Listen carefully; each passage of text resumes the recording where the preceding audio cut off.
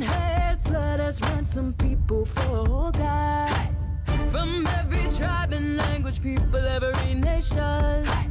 Where warriors have fallen, there's a resurrection coming. It's your time to rise and shine. Wake up, you sleeping giant. The wounds of injustice are being healed by the peace of Yahweh, who's bringing us power through unity. Where warriors have fallen, there's a resurrection coming. Dry bones come alive. Yeah, wake up, you sleeping giant. Your heartbeat, I feel it. Yeah, I feel your heartbeat. I feel it. Yeah, I feel your heartbeat. I feel it. Yeah, I feel your heartbeat. I feel it. I feel it. Yeah, I feel it. Yeshua, bring us together. Bring us together. We cry. Yeshua, bring us together. Bring us together. Together we cry. Yeshua, bring us together. Bring us together.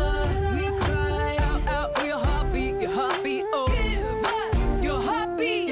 This is the hour and God who has called out to us, who has reached out to us first.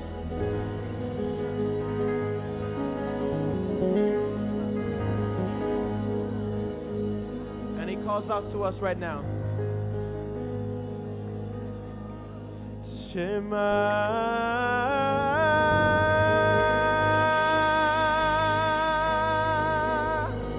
Israel,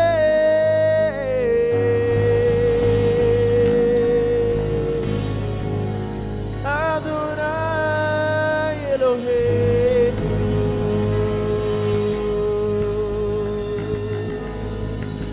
Adonai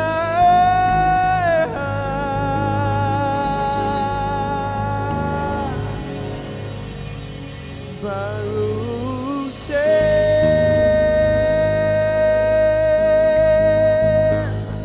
Kevod Malkuto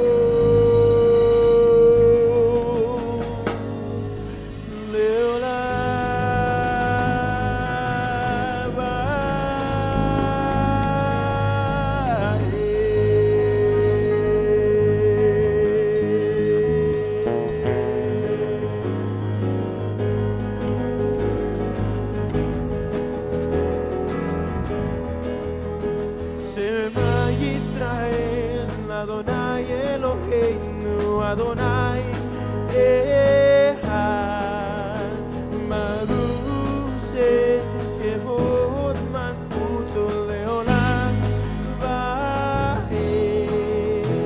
Shema Yisrael, Adonai Eloheinu, Adonai Echad, Baruch Shem Kevod Malkuto Leolam Vaed.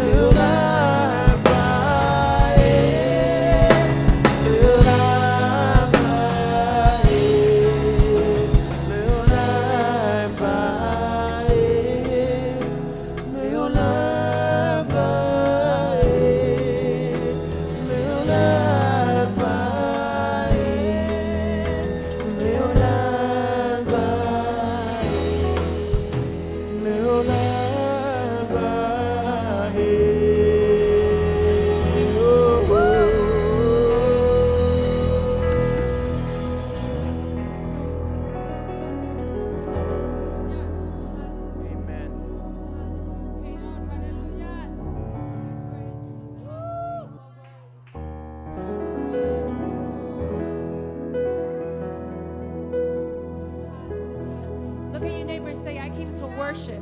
Look at your neighbor and say, I came to worship. Declare that you're just going to give your all, your heart, your everything to him this morning or this afternoon. Come on, put your hands together.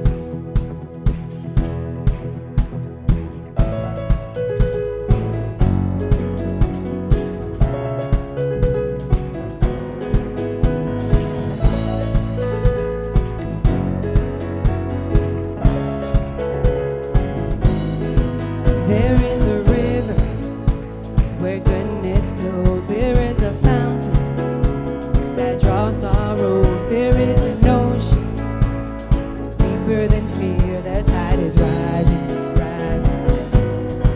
There is a current stirring deep inside. It's overflowing from the heart of God, the flood of heaven, crashing over us. The tide is rising, rising. Bursting, bursting up from the ground. We feel it now.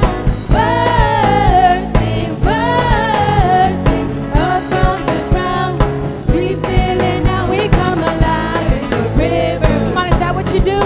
You come alive in the atmosphere of the Spirit that is here. We come alive in the river. We come alive in the river. Yes, hallelujah. We praise you, Lord. Come on, you are a temple of him. Come on and just let it all out. Begin to worship him.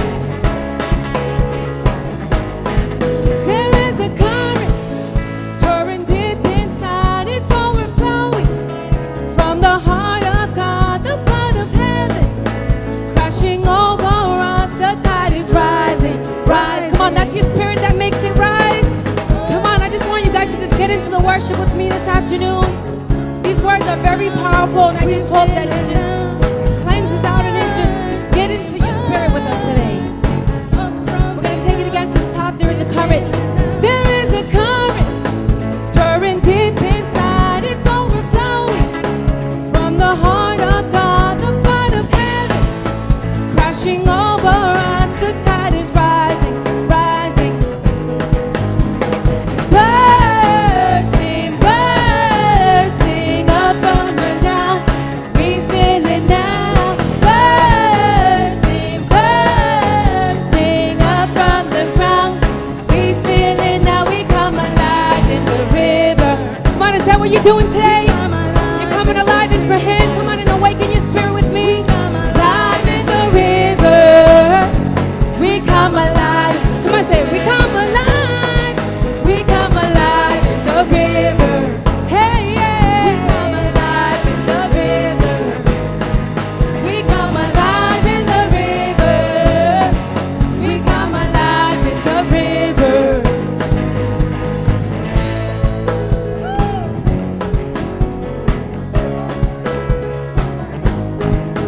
Oh, Father God, I just ask that you work in our hearts right now, Father God. That you just stir that spirit within us, Lord, that we just want nothing more to do but just lift up our hands and say, Lord, here I am to worship you. Lord, here I am to give you all the worthy, Lord, everything that you deserve, Father God. My heart, Lord Jesus, all my desires within that only you know of, Father God. Break open prison doors. Set all the captives free. Spring up a well. Spring up a well. Spring up a well in. Come on, say nothing can stop this joy. Nothing can stop this joy. We're dancing in the streets. Spring up a well. Spring up a well. Spring up a well. Come on, we're gonna sing this and break open prison doors. Break open prison doors. Come on. Set all the captives free. Set all the captives free. Spring up a well. Spring up the well. Spring up the well. Spring up the well. First time again, break open prison doors. Break open prison doors. Set all the captives free. Spring up a well. Spring up a well. One more time. Spring up the well. Come on, break open prison doors. There's a lot of stuff in our spirit that we have to break. That we have to learn how to break and just let it go so that God can work in us.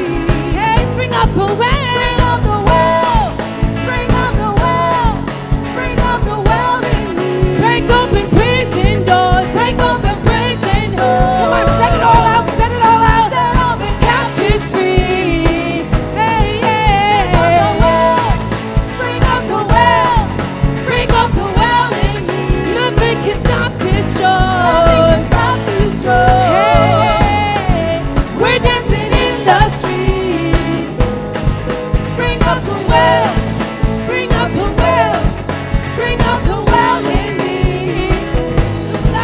We come alive in the river. Oh yeah. We come alive in the river. Lord, in your presence. We come alive. Lord, in your presence, we come alive. We come alive in the river. We come alive in the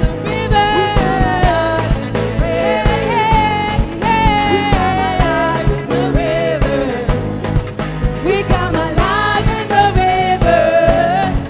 We come alive in the river. Say bursting, bursting, bursting up from the ground. We feel it now. Bursting, bursting up from the ground. We feel it now. We come alive in the river. We come alive in the river. Oh yes we do. We come alive in the river. Praise in your love. We come alive in the river. We come alive in the river. We come alive in the river. We come alive in the river. We come alive in the river. But just the drums and the voices. We come alive in the river. We come alive in the river. We come alive in the river. We come alive in the river. Say bursting. Bursting, bursting up from the ground. We feel it now. Bursting, bursting up from the ground. We feel it. Say bursting. Bursting, bursting up from the ground. We feel it now. Yes. Yes. We feel your glory, Lord.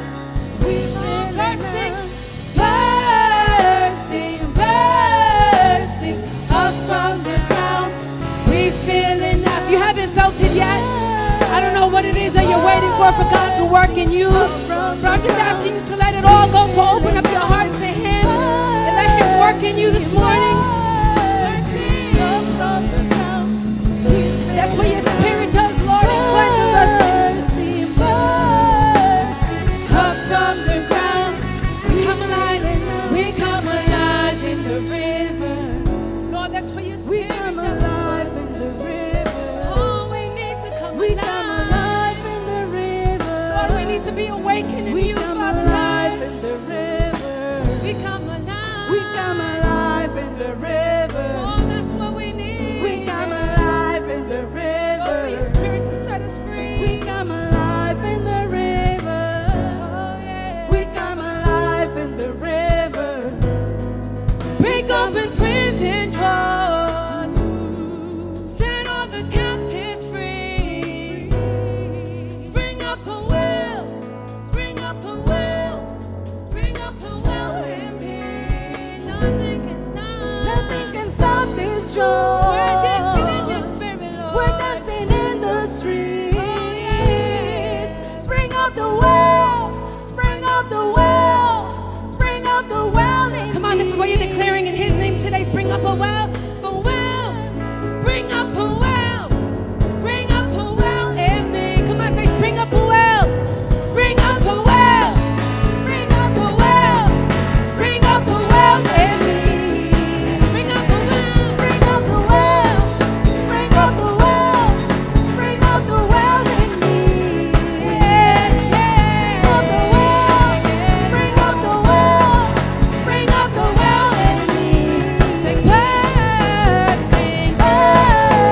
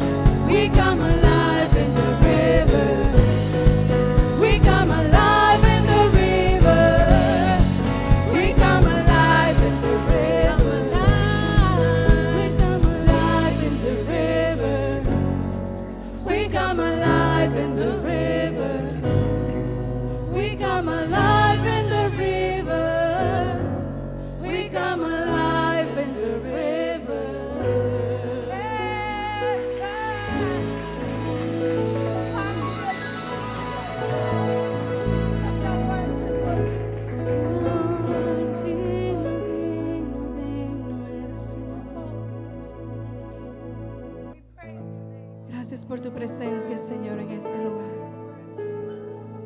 Gracias, Señor, porque hemos podido llegar con un mismo sentir, un mismo pensamiento, a decirte, Señor, que tú eres digno y merecedor de toda gloria y toda honra. Gracias, Señor, porque todo dolor, todo cansancio, todo problema, al entrar por esas puertas, Señor, tú lo conviertes en amor, en restauración. Gracias por esta casa, Señor, esta familia, Señor. Que en este día, Señor, el cielo y la tierra nos convertimos en Ejad para darte a ti, Señor, toda la gloria y toda la honra. Gracias por tu presencia, por tu Espíritu, Señor. Señor, no somos merecedores de tanta misericordia y tanto amor, pero aún así venimos a decirte que tú eres digno, que no hay nada, Señor, que nosotros podamos darte, que podamos decirte. No cabe, Señor, en nuestra mente tan pequeña, no hay palabras para describir lo grande que tú eres, lo grande de tu amor. There's no words. We cannot fit you into our little tiny words, into our tiny head, into our minds. You are almighty. You are worthy to be praised. To you, God, that is seated on the throne, this is for you, God. Te adoramos, Señor. Te exaltamos, Señor. Digno, digno eres, Señor. Can you lift up a new song today? This is the day that the Lord has made. Can we just worship together as one, with one voice? Can we just recognize His presence in this place? No tengo nada para ofrecer, nada que te pueda sorprender, solo un corazón quebrantado una y otra vez.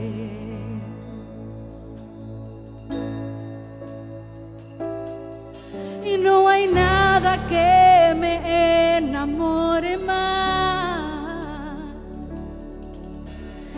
nada que me apasione más, solo tu presencia, solo tu mirada me hacen suspirar.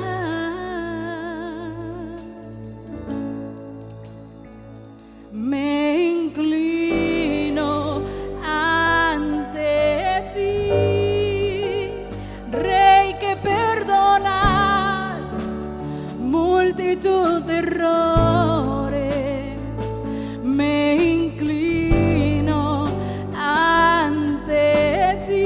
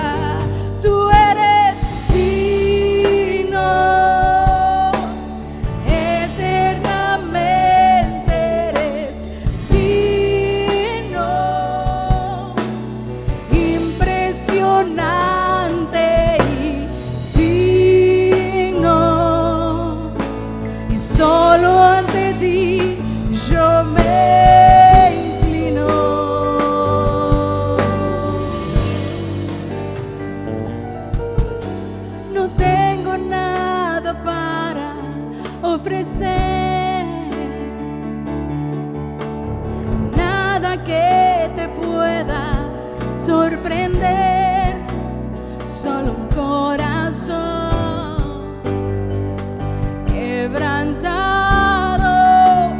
una y otra vez.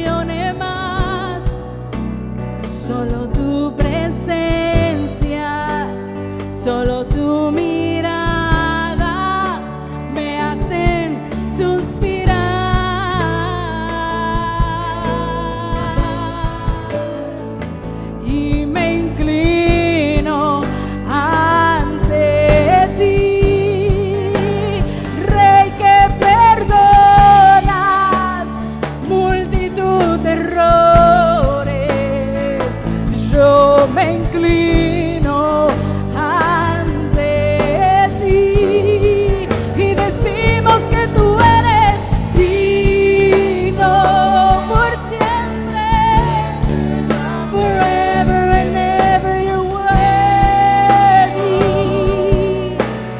Impresionante eres, digno, solo ante ti yo me inclino y decimos Yeshua, digno,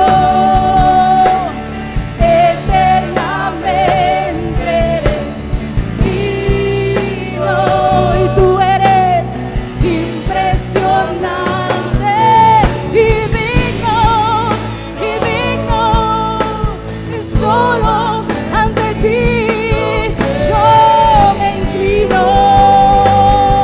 Una vez más decimos digno, digno, eternamente digno,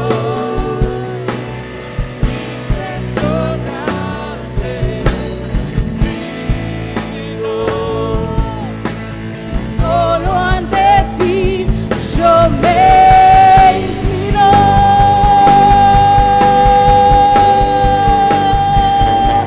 y al que está sentado en el trono, solo a ti Señor, al que vive. Come on, levanta tu voz y dile, sea la gloria, sea la honra y el poder, sea la gloria, sea y al que está sentado en el trono y al que vive para siempre y siempre, sea la gloria, sea la honra y el poder, sea la gloria, sea la honra y el poder al que está y al que está sentado en este lugar y en mi corazón, al que vive y al que reina por siempre y siempre, sea toda la gloria, toda la honra y el honor y el poder para ti, Señor. Sea la honra y el poder al que está sentado en el trono y al que vive para siempre y siempre, sea la gloria, sea la honra y el poder, sea la gloria, sea la honra y el poder, que yo sé y al que está sentado en el trono. Sí, Señor, qué bonito se escucha. Que vive para siempre y siempre, sea la gloria. Come on, con todas tus fuerzas, levanta tu voz. Sí, Señor, sea la gloria por siempre. Be the glory to you, God. Sea la gloria, sea la honra y el poder, sea la gloria, sea la honra y el poder, sea la gloria. Be the glory, be the honor and the power to you, God, to you, God, to you, God, and only you.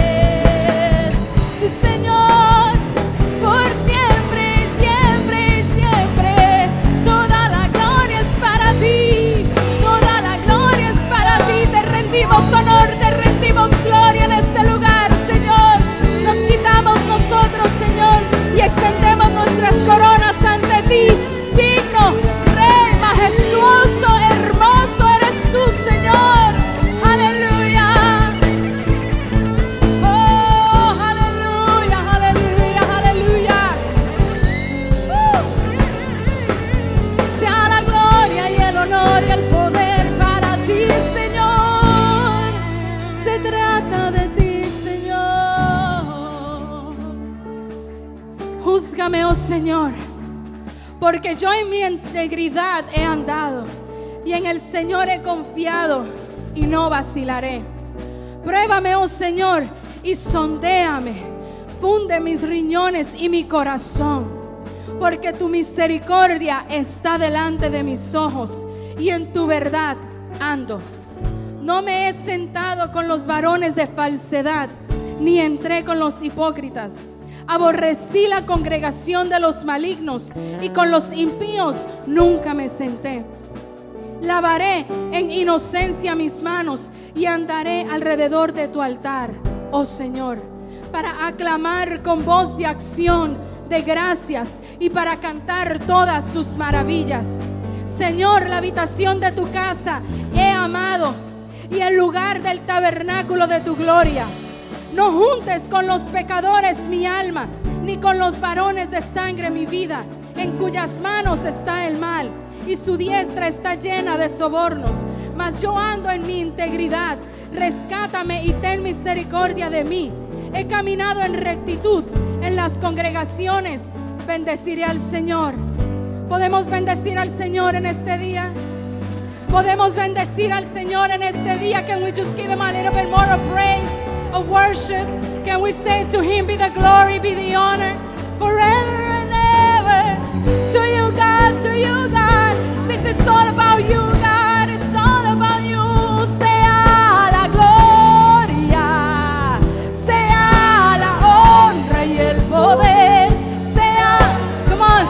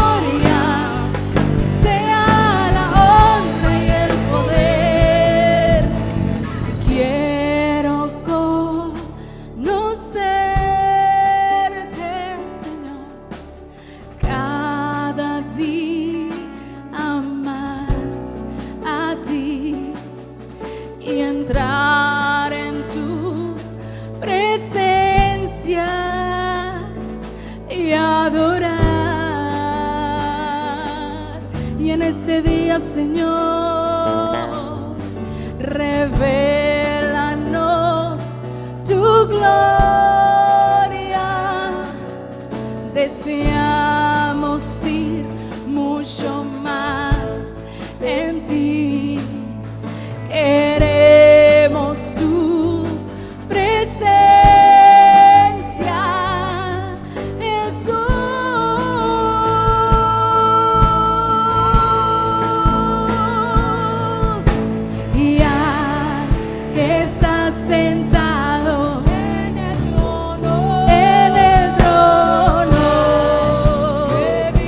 Señor, aleluya.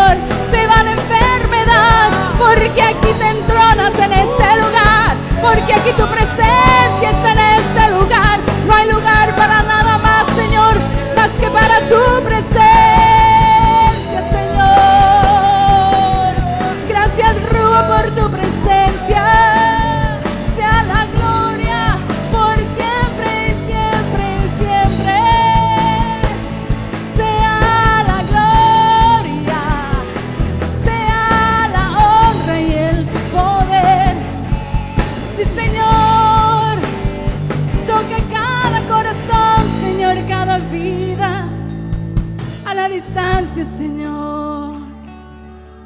Toca y restaura, Señor. Los enfermos son sanos por tu palabra, Señor.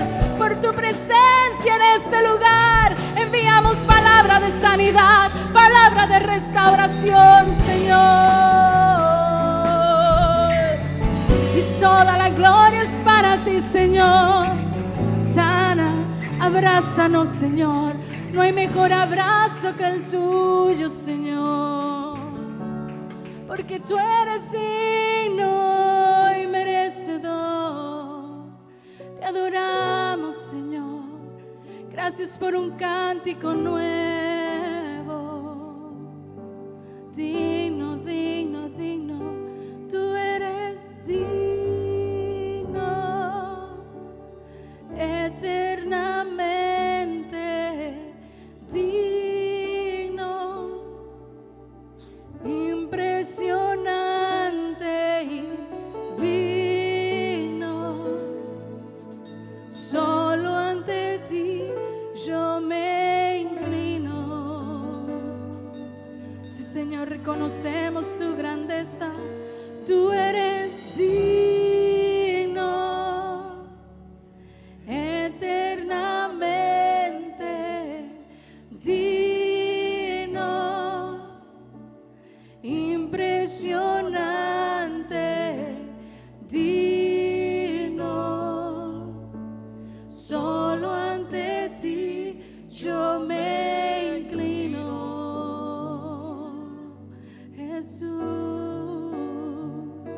Tú eres digno,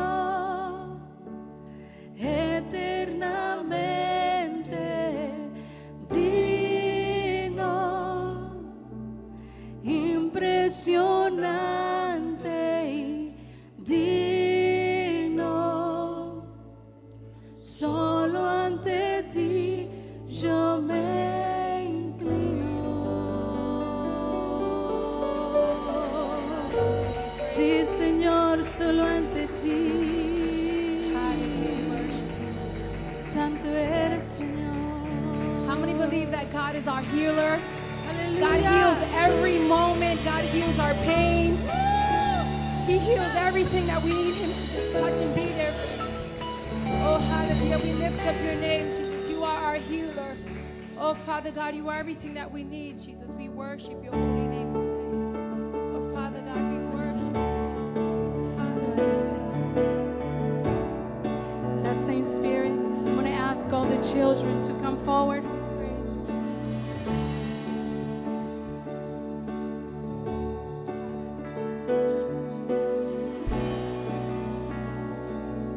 Hallelujah. We're going to bless these children, these beautiful children.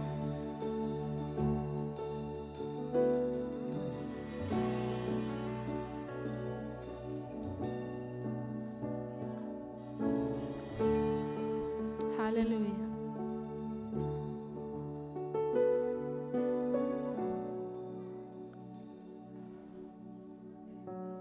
All right. Are you guys having a good time? Saw you guys with the flags and everything, worshiping. That's right. So who's going to say the Shema in Hebrew today? I'm going to have Jeremy say the Shema in Hebrew. You know it in Hebrew? Okay.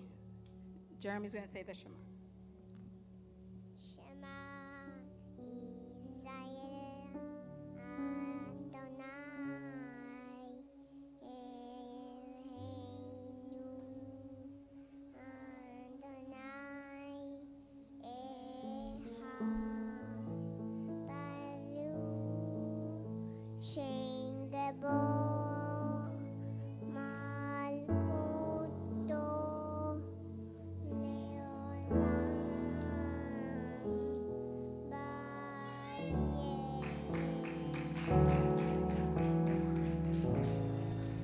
All right. Who's going to say it in English? In English. Anybody else? You know that all of you have to learn this, right? Do you know it in English? You don't? Mommy? He doesn't know it in English. Do you know it in English? Do you know it in English? Okay, I'm going to have Jared say it in English, okay? Hear, O Israel, the Lord our God, the Lord is one. Blessed be the name of the Lord's kingdom forever and ever. Amen. And who's going to say it in Spanish? Who knows it in Spanish?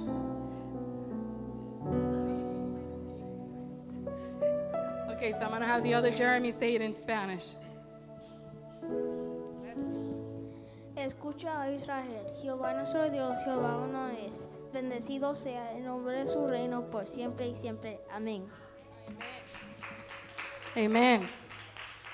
So I'm going to have only one child do the shofar today.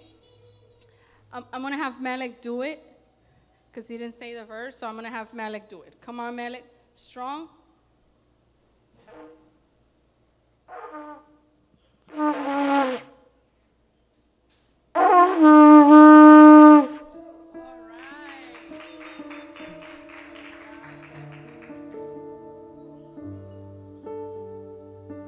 right. Well, you guys gotta come next Saturday to do it. Okay. So I'm gonna have Pastor Kim. I'm gonna ask everybody to stand on your feet. Se pongan de pie. Extiendan sus manos hacia los niños. I'm gonna have Pastor Kim bless the children.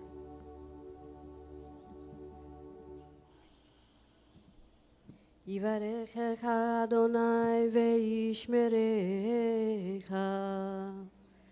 יראה אדוני פניו אליך ויחונך. יישא אדוני פניו אליך וישם לך, וישם לך, וישם לך. Shalom.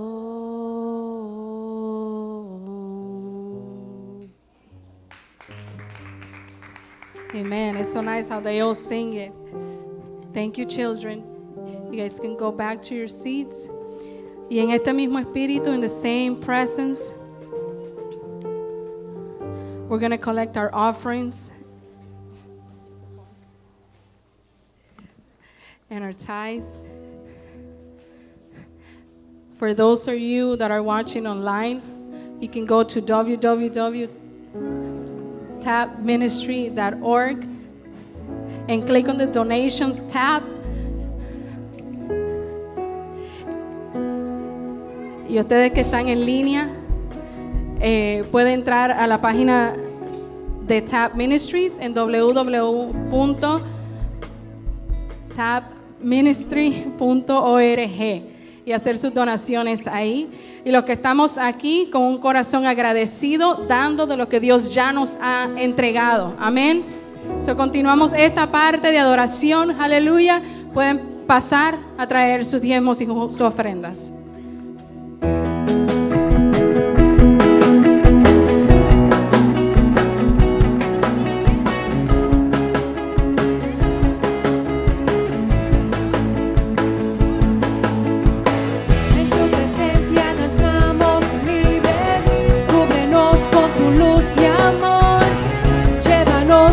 Más profundo, pues somos hijos de gran yo soy. Oh Dios, siempre con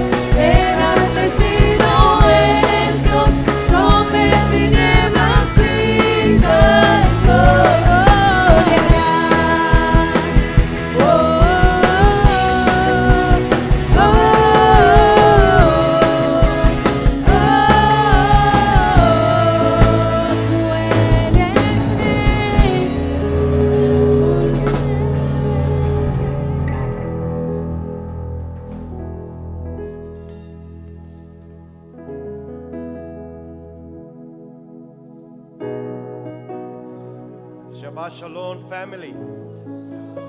Shabbat Shalom once again. I'm glad to see all of you once again today in Shabbos. We are happy and we are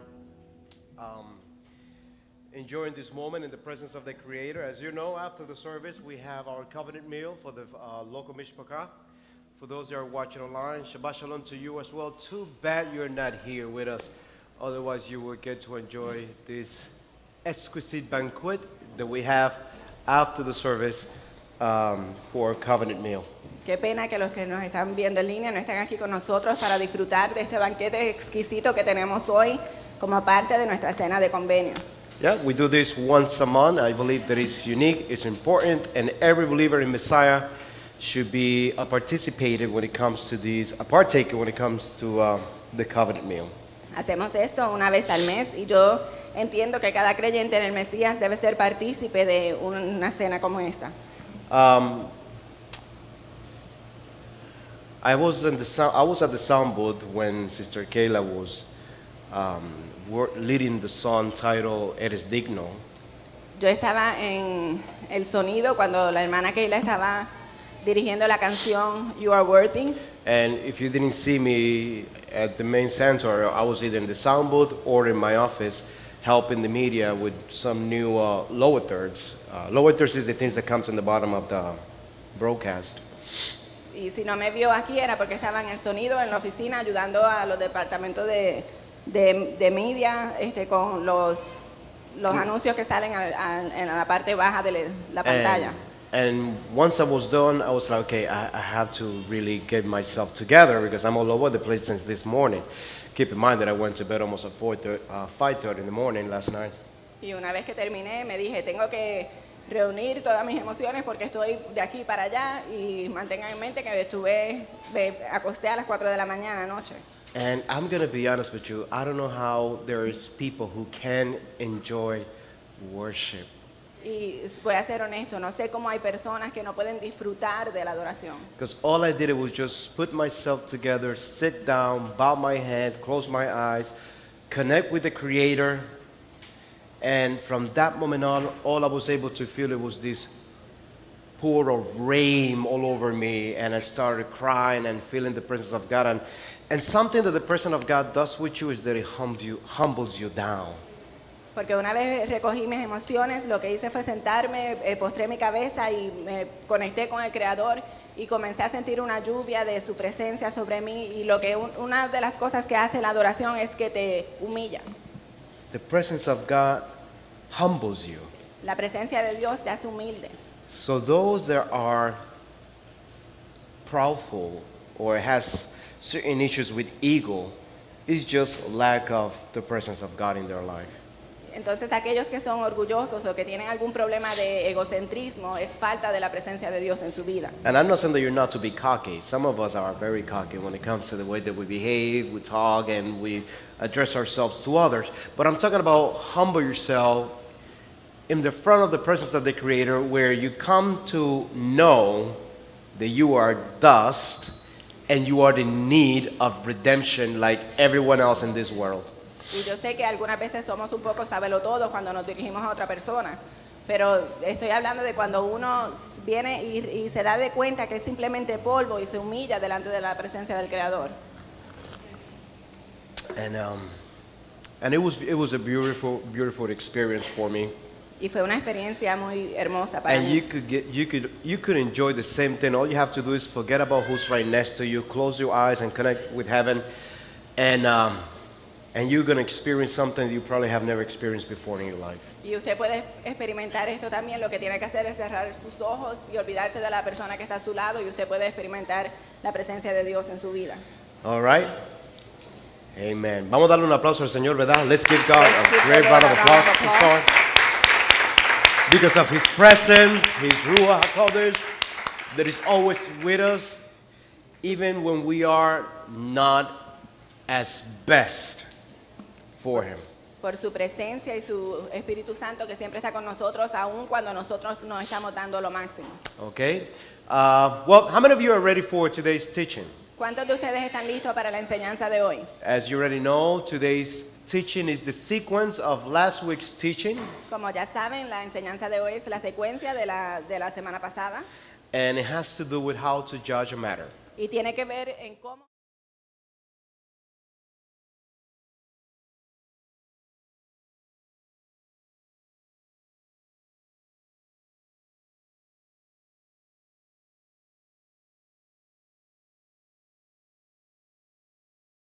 How to do it. es cuando vamos a juzgar a otros no sabemos cómo hacerlo.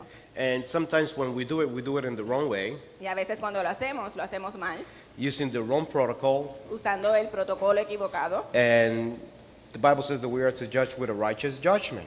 Y la palabra dice que debemos juzgar con un justicia recta.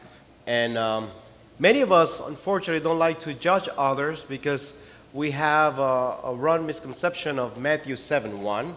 Y muchas veces a nosotros no nos gusta juzgar a otros porque tenemos el concepto equivocado de Mateo 7:1, You know, you're not to judge. que uno no debe juzgar. And like I said last week, there's people who tattooed in their back, only God can judge me. Y como dije la semana pasada, hay personas que se tatúan la espalda que dice solamente Dios puede juzgar. And it's not true. We have to judge every day. Y no es cierto, nosotros tenemos que juzgarlo todo. Another word for judging is discernment. Otra palabra para juzgar es discernimiento. And that's something that we have to do it in our daily basics. Y eso es algo que tenemos que hacerlo en nuestra vida diaria. Every day we have to discern what is good for us and what is not good. Todos los días tenemos que discernir lo que es bueno para nosotros y lo que no lo es. Every day we have to discern who's good to be around us and who's not good to be around us. Cada día tenemos que discernir quién es bueno para que esté alrededor nuestro y quién no lo es. So you see, you have to judge every day. Así que todos los días usted debe juzgar. Now, when it comes to judging others, Ahora, cuando viene en cuanto a juzgar a otros, there are certain protocols that you need to follow. hay algunos protocolos que uno debe de seguir. And first and foremost, you have to make sure that you have been assigned to judge someone else. Y primero que nada, usted debe de asegurarse que usted fue asignado para juzgar a otros. Because not everyone can judge someone else. Porque no todos pueden juzgar a otra persona. We could judge every day, Podemos juzgar todos los días, but there are certain matters that you are not allowed to judge. pero hay algunos asuntos que usted no se le es permitido juzgar. Even myself, for example, when a case comes to my hands to be judged, I like to pass it down to someone else because there are certain things that I know that I could judge, and I know certain things that I know I can judge.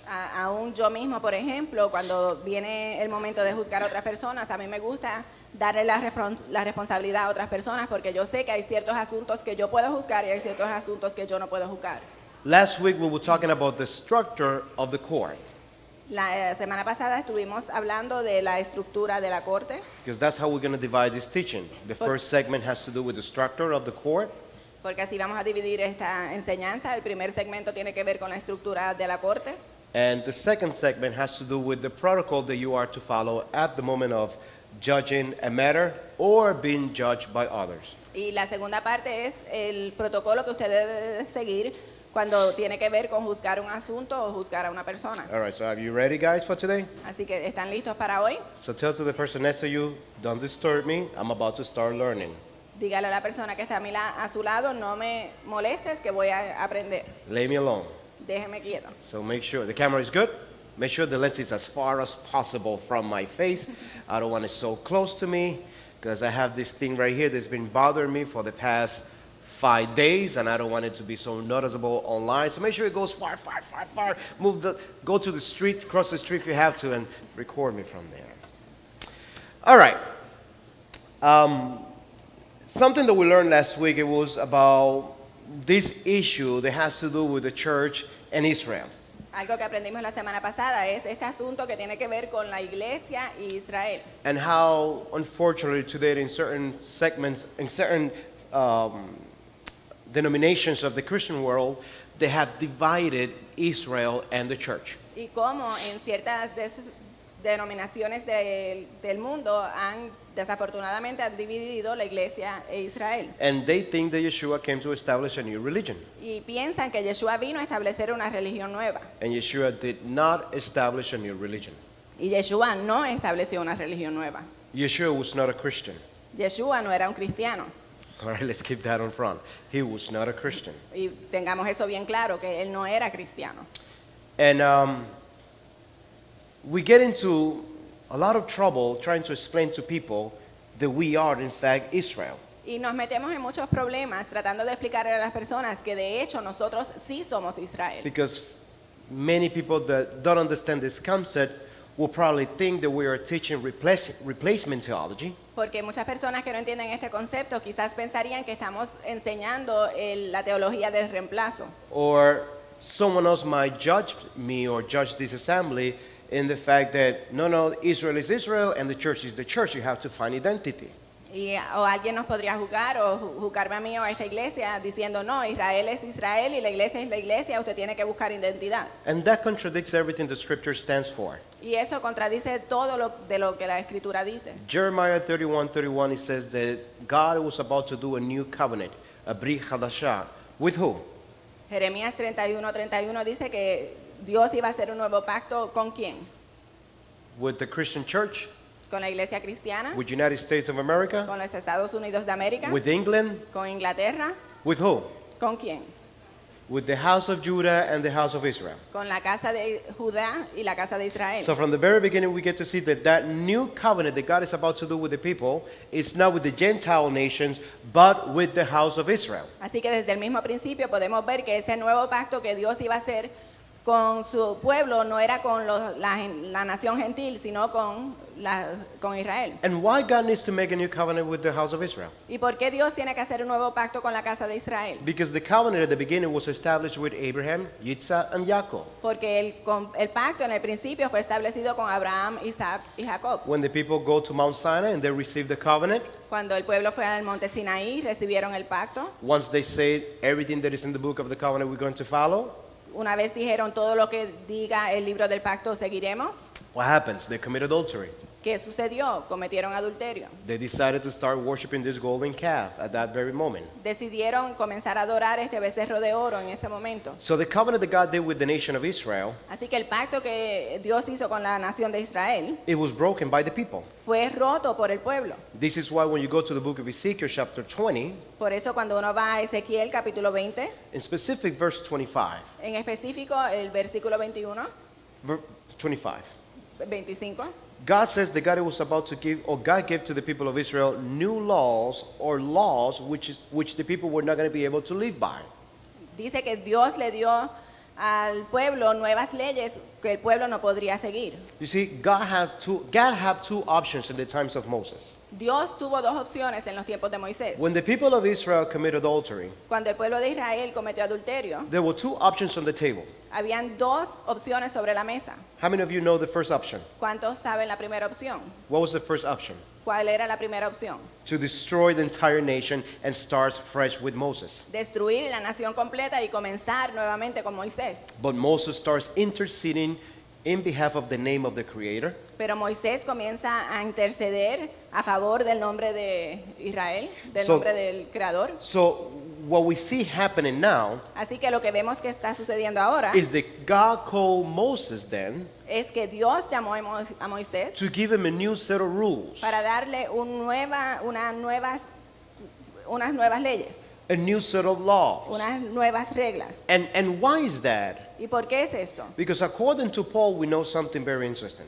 Porque de acuerdo a Pablo vemos algo muy interesante. Once a covenant has been ratified by blood, Una vez un pacto ha sido ratificado con sangre, no one can add or take away from it. nadie puede añadir o quitarle.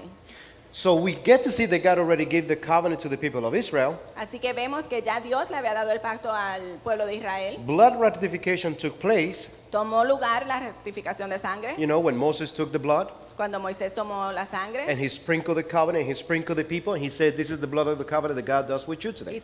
salpicó al pacto, salpicó al pueblo y dijo, este es el pacto que Dios hace contigo. You see, once that covenant has been ratified by blood, Una vez ese pacto ha sido ratificado con sangre, no one can add to it or take away from it. nadie puede añadirle o quitarle. But in Exodus chapter 24, verse 12, we get to see that God is telling Moses, come on up because I have other rules to give you. Pero vemos que en Éxodo capítulo 24, Dios le está diciendo a Moisés, sube porque tengo otras reglas para darte. That doesn't make any sense. Y eso no hace sentido. The covenant had already got ratified by blood. El pacto ya había sido ratificado con sangre. A covenant meal already took place. Ya había tomado lugar la cena del pacto. So why God is adding new set of laws? ¿Por qué entonces Dios está poniendo unas nuevas leyes? Because the people broke the covenant. Porque el pueblo rompió el pacto. So in order to maintain the nation alive, Así que para mantener la nación viva, he decided, the creator, to give this new set of laws él decidió, el creador, dar estas nuevas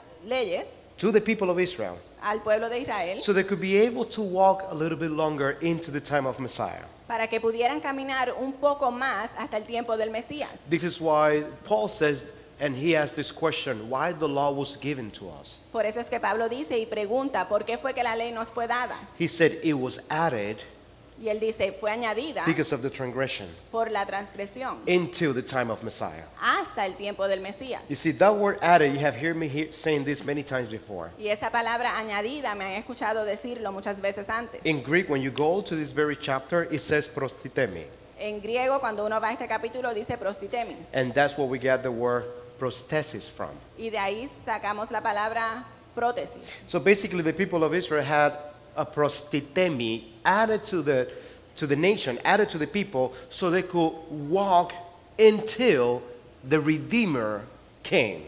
Así que básicamente el pueblo tuvo una prótesis añadida para poder caminar hasta que el Redentor viniera. So this is why Jeremiah 31:31 says that God is about to do a new covenant with the same people that broke the covenant. Por eso es que Jeremías 31:31 dice que Dios está a punto de hacer un nuevo pacto con el mismo pueblo que rompió el pacto. Keep that in mind. Mantenga esto en mente. He's not making a new covenant with someone else. Él no está haciendo un nuevo pacto con otra gente. He's making the covenant with the same people that tore and broke the covenant in Mount Sinai. Él está haciendo un pacto con el mismo pueblo que rompió el pacto en el monte Sinaí.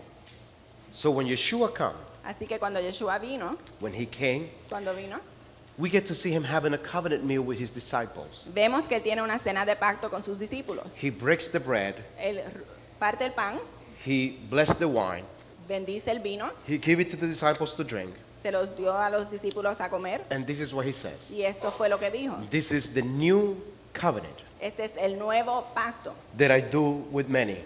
que yo hago con muchos. That's a reference to Jeremiah 31:31. Esa es una referencia a Jeremías 31:31. So when we go to the book of Romans chapter 11, Así que cuando vamos a Romanos capítulo 11, we get to see that Paul is saying the following words. vemos que Pablo está diciendo las siguientes palabras. That we as Gentiles, Que nosotros como gentiles we have been grafted in to the commonwealth of Israel. hemos sido injertados al pueblo de Israel. So if you see this, Así que si usted ve God is esto, not planting a new tree to graft you to it. Dios no está sembrando un nuevo árbol para injertarte en él. He already has a tree. Él ya tiene un árbol And it's the commonwealth of Israel, the nation of Israel, y es la nación de Israel, which it has nothing to do with ethnicity.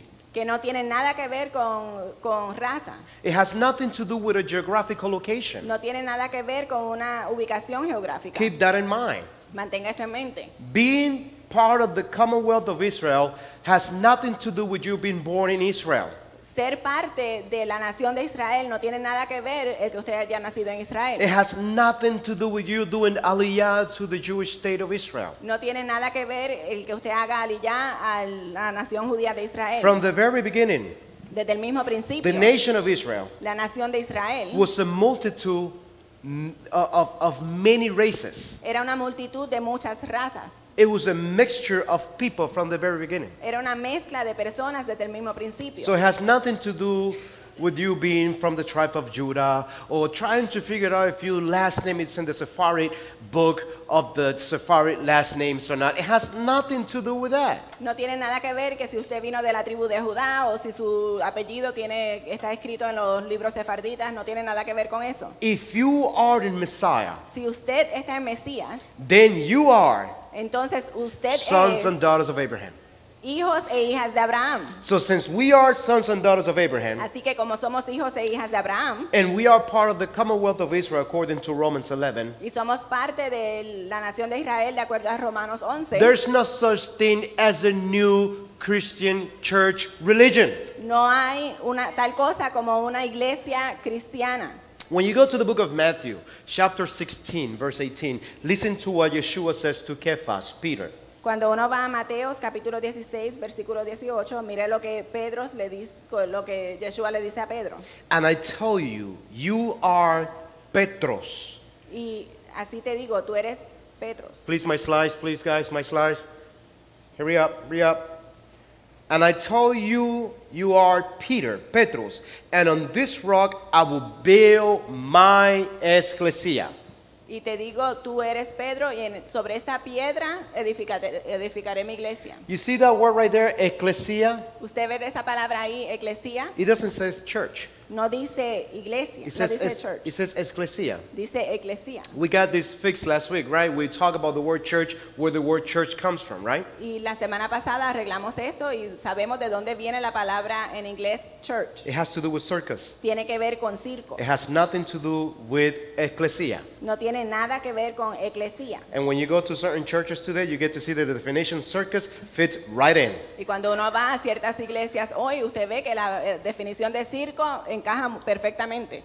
That word iglesia, ecclesia, Esa palabra eclesia means those that have been called out from among others, significa aquellos que han sido llamados de entre otros, those who were appointed or summoned or designated. aquellos que fueron nombrados o designados. So the word ecclesia and iglesia, perfect definition in Spanish from the Greek. Así que la palabra eclesia e iglesia es una definición perfecta del español al griego. You see, but once the ecclesia split from first century foundation and structure, Pero una vez que la eclesia se desgarró de la fundación del primer siglo y la estructura, they come with this ideology that Jesus, Yeshua of Nazareth, established the Christian religion. ellos vienen con esta idea de que Yeshua, Jesús, estableció la religión cristiana. And from that moment we lose our identity not only with the covenant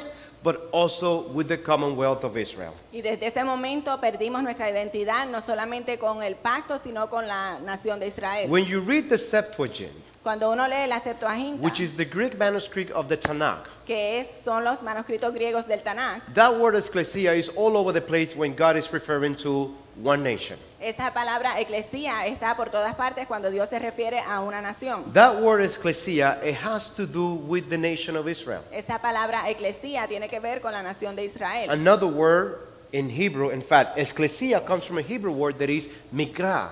Eclesia viene de una palabra hebrea que es mikra. And mikra has to do with convocation. Y mikra tiene que ver con una convocación. Those that have been called out of Egypt. Aquellos que fueron llamados fuera de Egipto. Remember what Moses told Pharaoh? ¿Recuerdan lo que Moisés le dijo al faraón? Let my people go Deja a mi pueblo ir so they could do what? para que puedan hacer qué. Does anyone know? ¿Alguien sabe? Say it louder. Don't be afraid.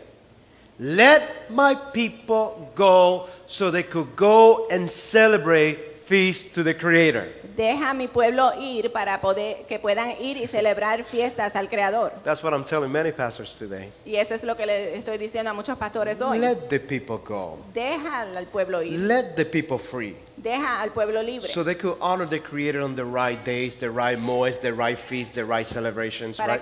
Para que puedan honrar al Creador en los tiempos correctos, en las celebridades correctas. But many of them will tell you that you don't need to do that. Pero muchos de ellos te dirán que usted no necesita hacer esto. And why they say that? ¿Y por qué dicen esto? Because they have lost their identity with the Commonwealth of Israel and with the covenant that God did with our nation. Porque han perdido su identidad con el pueblo de Israel y con el pacto que Dios hizo con nuestra nación. So that word ecclesia, it has nothing to do with the 21st century church. Así que esa palabra eclesia no tiene nada que ver con la iglesia del siglo XXI. Del siglo XXI. That word ecclesia has to do with Jeremiah 31:31. Esa And Leviticus chapter 23. Esa palabra eclesía tiene que ver con Jeremías 31:31 y Levíticos 23. So you see, if you don't have this foundation, Así que si usted no tiene esta fundación, if you don't know where you come from, where your roots are, si usted no conoce de dónde viene y dónde están sus raíces, how are you going to be able to judge a matter? ¿cómo usted va a poder juzgar un asunto If you don't have the right foundation. si usted no tiene la fundación correcta? And then you come and apply Matthew 7:1 that you're not to judge no one. Y entonces vienes y aplicas Mateo 7:1 que dice que no tienes que juzgar a nadie. When that's in total contradiction to what the scripture stands for. Cuando eso está en total contradicción de lo que dice la Escritura. We spoke about the structure in details last week. Hablamos de la estructura con detalles la semana pasada. We spoke about how the core was formed. Hablamos de cómo fue formada la corte. We spoke about the Nazi, Hablamos de los nazis, no Nazi. no nazis. Every time Kayla sees me, she go, Roe Nazi. No. Mala que eres. Mala. Nazis is another word for prince or president. Nazi es otra palabra para príncipe o presidente. And that's, believe it or not, that's how the elders and the pastors, the senior pastors back then were called. They were called Nazi. Y así eran como los ancianos y los pastores principales eran llamados en ese entonces. Another word is the Hassan, Otra palabra son los Hasán, which is a preacher, que es un predicador, someone that preached behind a wooden pulpit. alguien que predica detrás de un púlpito de madera. Then we have the parasim, Después tenemos los parasín, not the parasites, no los parásitos, the parasim, sino los parasín, which is the Hebrew word for deacon. que es una palabra hebrea para diácono. We have the shaliach, Tenemos los shaliach, which is the apostles, que son los apóstoles, an emissary. un emisario. And it's interesting because the word apostle has nothing to do with the new, with many people think that the apostles were born in the New Testament. Muchas personas piensan que los apóstoles nacieron en el Nuevo Testamento. The first apostle was Adam, El primer apóstol fue Adán, because shaliach comes from shalak and it has to do with someone that is sending someone for a purpose. porque shaliach tiene que ver con shalá y es alguien que está siendo enviado con un propósito. You know? For example, the 12 spies in the times of Moses. Por ejemplo, los 12 espías en los tiempos de Moisés. These 12 spies are called the 12 shaliachs, Estos 12 espías son llamados los 12 shaliach, emissaries, apostles. emisarios, apóstoles. It has to do with someone that is going in behalf of someone with a message. Tiene que ver con alguien que va de parte de otra persona con un mensaje. We have the scholars. Tenemos los estudiosos, los We eruditos. have the Magid, Tenemos los magí, which has nothing to do with magic. que no tienen nada que ver con magia. The Magid were called, it was the Hebrew name for the evangelists back then. Los magí era el nombre hebreo para evangelistas en ese entonces. For example, the Magids that came to pay a visit to Yeshua when he was born, Por ejemplo, los magí que vinieron a visitar a Yeshua cuando nació, the wise men, los sabios del oriente, they were Magid. eran magí, Disciples of Daniel the prophet. discípulos de Daniel el That's profeta. another teaching. Y eso es otra enseñanza. We have the elders. Tenemos los ancianos, We have the More. tenemos los moré. And the More, which is a teacher, Y el moré, que es un maestro, everything's good? Okay. I thought you were sending me signals. I'm like, I'm sorry, I can't read that. It's too far. So the Magid, los, I'm sorry, los moré, the More, los moré, is what we know as teachers. es lo que conocemos como maestros. In the Jewish rabbinical world, they're known as rabbi. En el mundo del judaísmo se conocen como rabí. And the Mores in biblical times, it was not only a teacher, it was also a prophet. Y los moré en los tiempos bíblicos no eran solamente Sí. un maestro, sino también profetas. Because someone that doesn't know Torah, Porque alguien que no conoce Torah it can't prophesy. no puede profetizar. What he's going to be prophesying about if he doesn't know the structure of a ¿Qué- prophecy? ¿De qué va a estar profetizando si no conoce la estructura de una profecía? Deuteronomy 13 says you are to know a prophet by this. And it adds, if he makes you disobey the commandments, he's a false prophet. So anyone that comes to you in the name of Ravashanda Shandaroha and tells you to disobey the commandments of God is a false prophet according to Scripture. Pues el Deuteronomio dice que usted conocerá a un profeta por todo esto y dice que si te hace desobedecer los mandamientos es un falso profeta. Así que cualquiera que venga a ti en nombre de Rabashanda y te dice que desobedezca los mandamientos es un falso profeta. Eh, Sharbayakia Narahanda! Pasa la batata. Rambo saca la bazooka. You see, we're good on this. We could be in Pentecostal churches. We will blend right in. Now, listen to this. Escuche esto. A more, a teacher of Scripture. Un more, el maestro de la palabra, is also a prophet according to the structure of the first century. también es un profeta de acuerdo a la estructura del primer siglo. Last but not least, we have the Mertugan. Por último tenemos el Mertugán. Mertugan. She is a Mertugan. Ya es un Mertugán. Why? Because she's translating. ¿Por qué? Porque está traduciendo. First century synagogues. La sinagoga del primer siglo, All the synagogues in the first century. todas las sinagogas en el primer And there siglo, were almost 500 of them in Jerusalem alone. y habían casi 500 en Jerusalén solamente, They all had the services of a Mertugan, todos tenían el servicio de un Mertugán, an interpreter. un intérprete. And why they needed an interpreter? ¿Y por qué necesitaban un intérprete? Because not everyone spoke Aramaic Hebrew. Porque no todos hablaban hebreo, The majority spoke Greek. la mayoría hablaba griego. The known language in certain sector was Aramaic, Algunos sectores hablaban arameo, but not everyone spoke Hebrew. pero no todos hablaban en hebreo. So they needed the services of a Mertugan Así que necesitaban los servicios de un Mertugán to translate the teachings. para que traduciera las enseñanzas. The Mertugan was stand on a balcony, El Mertugán se paraba en un balcón and whatever he hears from the teacher, y lo que él escuchaba del maestro, he would shout it through the rooftops él lo gritaba a las azoteas so everyone could hear it. para que todos lo pudieran escuchar. Remember when Yeshua said, whatever you hear in the ears, shout it on the rooftops? ¿Recuerdan lo que Yeshua dijo? Lo que escuches al oído, grítalos en las azoteas. In a spiritual sense, we are all Mertugans. Y en un sentido espiritual, nosotros todos somos Because Mertugán. we are shouting to the four corners of this world the message of salvation. Porque estamos gritando a las cuatro esquinas de este mundo el mensaje de salvación. And to those that are saved, Y para aquellos que ya están salvos, we are interpreting the principles of law and order. estamos interpretando los principios de ley y orden, Torah, Torah, covenant.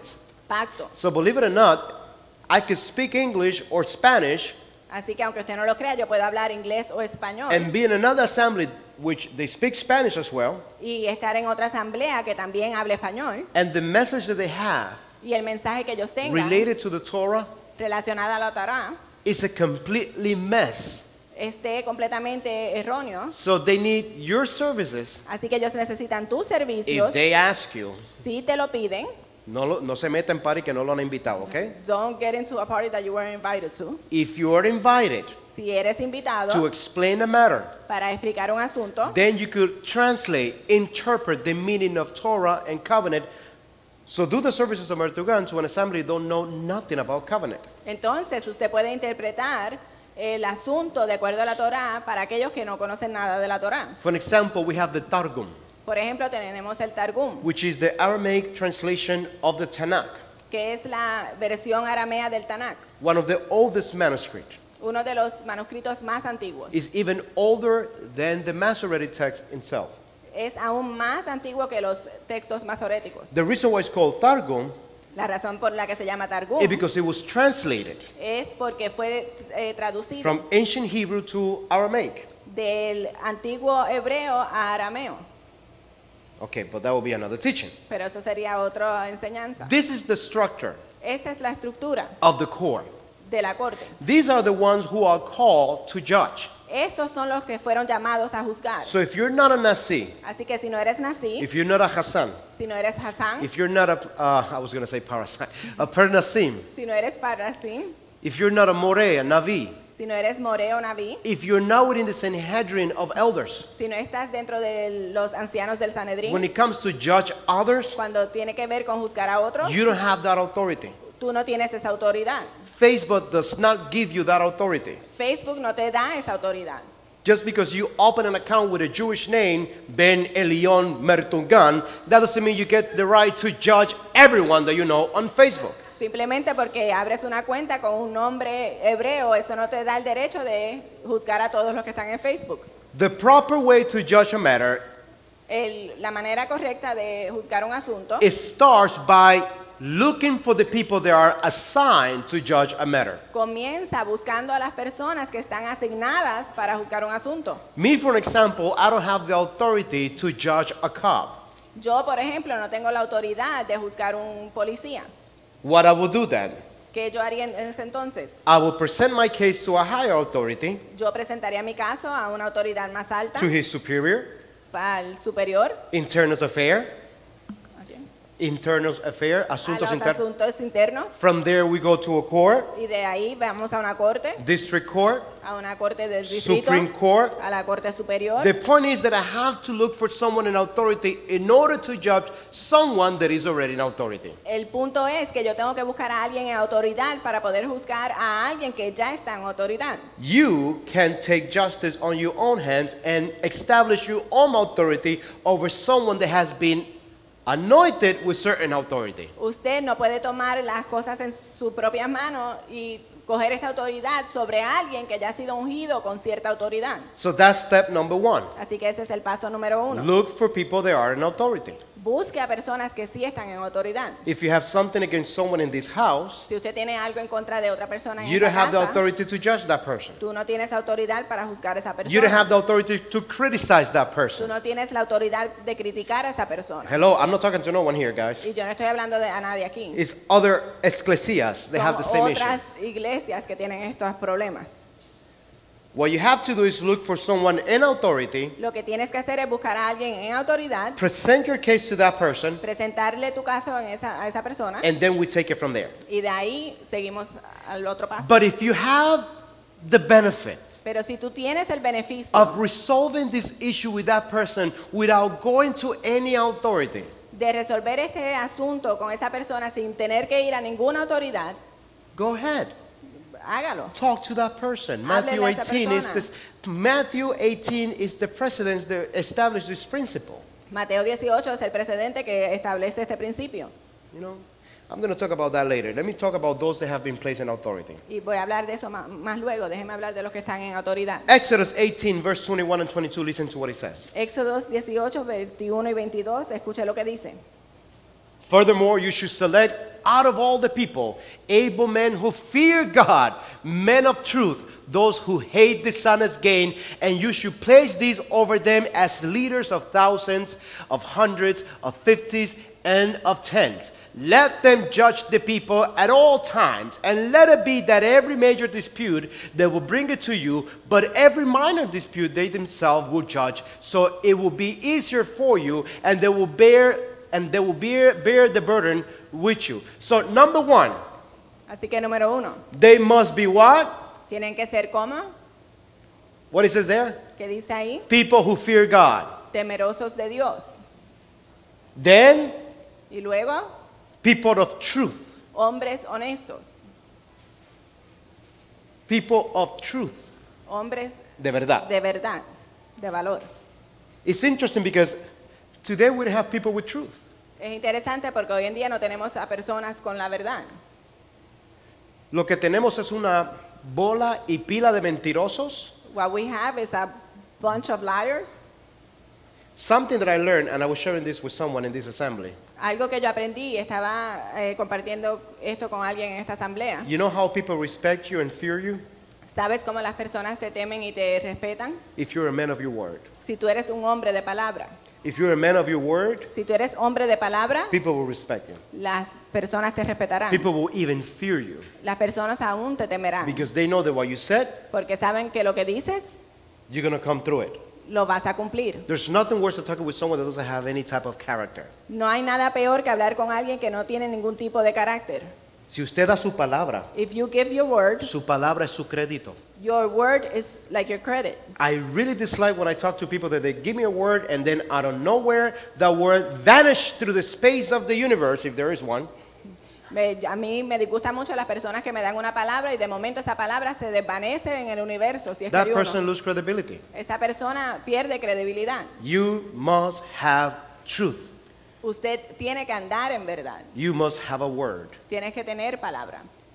You could be very talented, Puedes ser muy talentoso, but if you don't have character with your word, pero si no tienes carácter con tu palabra, you suck.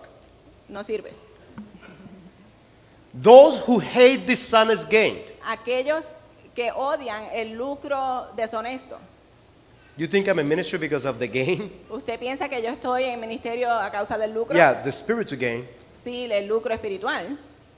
If you see a picture of me 7 years ago and now, Si usted ve una foto de mí 7 años Yeah, antes y ahora, I've been getting a lot older. sí, yo he ganado muchos años. In the first 2 years, I looked 3 times older than when I started ministry. En los primeros 2 años yo me veía 3 veces más Anciano. anciano que cuando comencé el ministerio. You don't see the grace because I cover them with just for men. Usted no ve las canas porque me las cubrí con el tinte de hombre. I was telling this to someone. Y yo le estaba diciendo esto a alguien. I'm not going to mention no name. Y no voy a mencionar nombres. He's not here. No está aquí. I was telling him, if you get involved in ministry to gain something, Le dije, si te envuelves en ministerio para ganar algo, if it's not spiritual, si quieres ganar algo y no es espiritual, then you're wasting your time. entonces estás perdiendo tu tiempo. Because something that I have learned over the years that in ministry, financially, you don't gain, you invest. Porque algo que he aprendido en los años es que en el ministerio financieramente uno no gana, sino que uno invierte. My wife and I, and some, I can't take credit for everything, but from the beginning, who wanted to sustain this ministry, it was my wife and I. We invest our total paychecks to this ministry. En el principio, y no puedo tomar crédito por todo, pero en el principio quien sostenía este ministerio era mi esposa y yo, que dábamos todo el cheque. I'm blessed that we have people now that contribute and help us, Y estoy bendecido que ahora hay personas que nos ayudan y contribuyen. even though there are some don't believe in tithing. But that's not for you. The son is getting, and you should place them as leaders of thousands, of hundreds, of fifties, and tens. Let them judge the people at all times. So you see, if you don't have these requirements, Si usted no tiene estos requisitos, maybe that's the reason why you're not in position. quizás por esa razón usted no tiene una posición. And if you are placed in position Y si usted es puesto en una posición and you lack in any of these y requirements, le falta alguno de estos requisitos, you should check yourself. usted debe de verificarse. Deuteronomy 1, verse 13 to 18. Listen to what it says. Deuteronomio 1 del 13 al 18, mire lo que dice. I love this verse. Y me gusta mucho este versículo. Choose some well-respected men from each tribe who are known for their wisdom and understanding, and I will appoint them as your leaders. Then you responded, your plan is a good one. So I took the wise and respected men you have selected from your tribes and appoint them to serve as shoftim, judges and officials over you. Excuse me.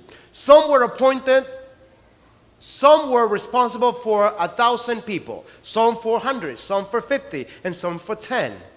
At that time, I instructed judges, you must hear the case of your fellow Israelite and the stranger, the pilgrim, the foreigner, foreigners, living among you. Be perfectly fair in your decisions and impartial in your judgments. Hear the cases of those who are poor as well as those who are rich. Don't be afraid of anyone's anger, for the decision you make is God's decision. Oh, I wish I could speak on that. Me encantaría poder hablar de eso. Let me point that out. Y déjeme apuntarlo aquí. Don't be afraid of anyone's anger, for the decision you make is God's decision. So that means that the decision that an elder comes with is God's decision. Entonces quiere decir que la decisión que tome un anciano es la decisión de Dios. I'm going to tell you where that comes from. Y le voy a decir de dónde sale eso. If you read Deuteronomy chapter 17, I'm not going to go to the entire chapter. Si uno lee Deuteronomios 17, y no voy a ir por el capítulo entero, There has been a certificate granted to the elders hay un certificado que fue entregado a los ancianos to judge matters, para juzgar asuntos. in which whatever they bind in earth is bound in heaven. Que lo que ellos aten en la tierra es atado en los cielos. You know what that means, guys? ¿Y usted sabe lo que eso quiere decir? People online, you know what that means? Las personas en línea saben lo que quiere decir. You remember when Yeshua told the disciples that whatever you bound on earth will be bound in heavens, right? You remember that? ¿Recuerdan cuando Yeshua le dijo a los discípulos lo que ates en la tierra será atado en los cielos? And whatever you set loose in heavens is set loose here on earth. Y lo que sueltes en la tierra será soltado aquí en el cielo. That has nothing to do with you rebuking devils. Eso no tiene nada que ver con reprender demonios. It has to do with a jurisdictional authority that you and I have Tiene que in the ver- kingdom of the Creator. Tiene que ver con una autoridad jurídica que usted y yo tenemos en el reino. Yo te ato, yo te amarro, yo te suelto, te ato otra vez, te suelto, te mando a volar, te... I tie you, I bind you, I loose you up, I send you to fly, I kick you, I remember there was this preacher back in my days when I was a young kid, and I used to love him the way that he used to rebuke devil. Recuerdo que cuando había un predicador cuando yo era muy joven y me encantaba cómo él reprendía demonios. Because he would use the following words in Spanish. Porque él usaba las siguientes palabras en español. Diablo, Devil, te ato con cadenas y grillos. I tie you up with chains and Y grillete, I don't know how you call handcuffs, I it. don't know. Shackles? Te ato con cadenas y grillos. I bind you with chains and shackles. Y te envío a las profundidades del abismo. And I send you to the deepest of hells. Habitar con los tártaros. To live with the Tartarus. I was like, man, this guy is rebuking devil. It's like reading poetry for this guy. You know, it's like. Reprender el demonio era como leer poesía para este hombre. You see, people think that the binding and setting loose, it has to do with rebuking demons, and that has nothing to do with the biblical context of why you bind and set loose. Las personas piensan que el atar y soltar tiene que ver con reprender demonios y eso no tiene nada que ver con el contexto bíblico de lo que uno ata y suelta.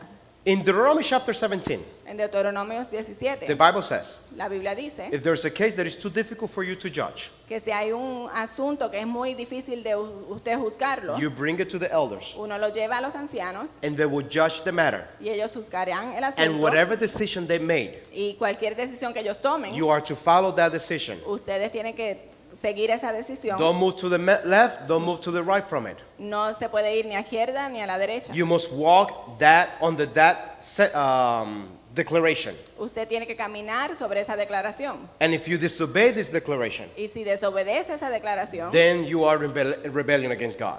entonces está en rebelión contra Dios. Because whatever the elders declare, Porque lo que los ancianos declaren, that word will be honored by the Creator. esa palabra será honrada por el Creador. Deuteronomy 17 is the certificate of authority that God gave to those that are in authority. El Deuteronomio 17 es el certificado de autoridad que Dios le dio a aquellos que están en autoridad. Let's read it again. Let me go back.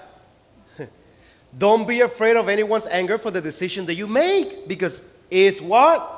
God's decision. So whatever I decide with the council of the elders Así que lo que yo decida con el consejo de los ancianos is respected by the Creator, es respetado por el Creador and you must abide to it. y usted debe cumplirlo. Alaba ahora.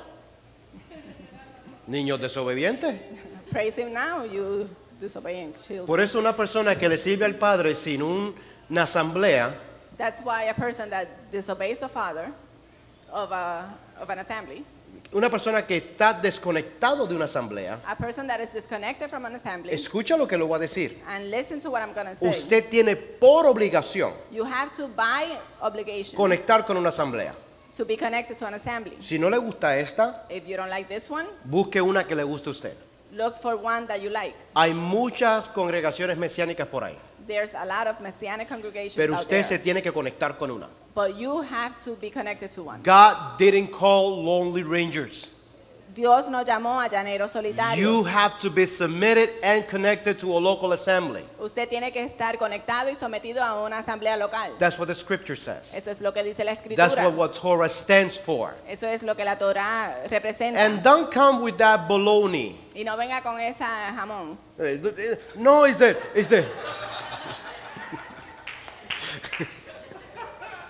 Don't come with that pork ham saying that church is corrupted. Pastor don't know what he's talking about. So I got full with the jealousy of God.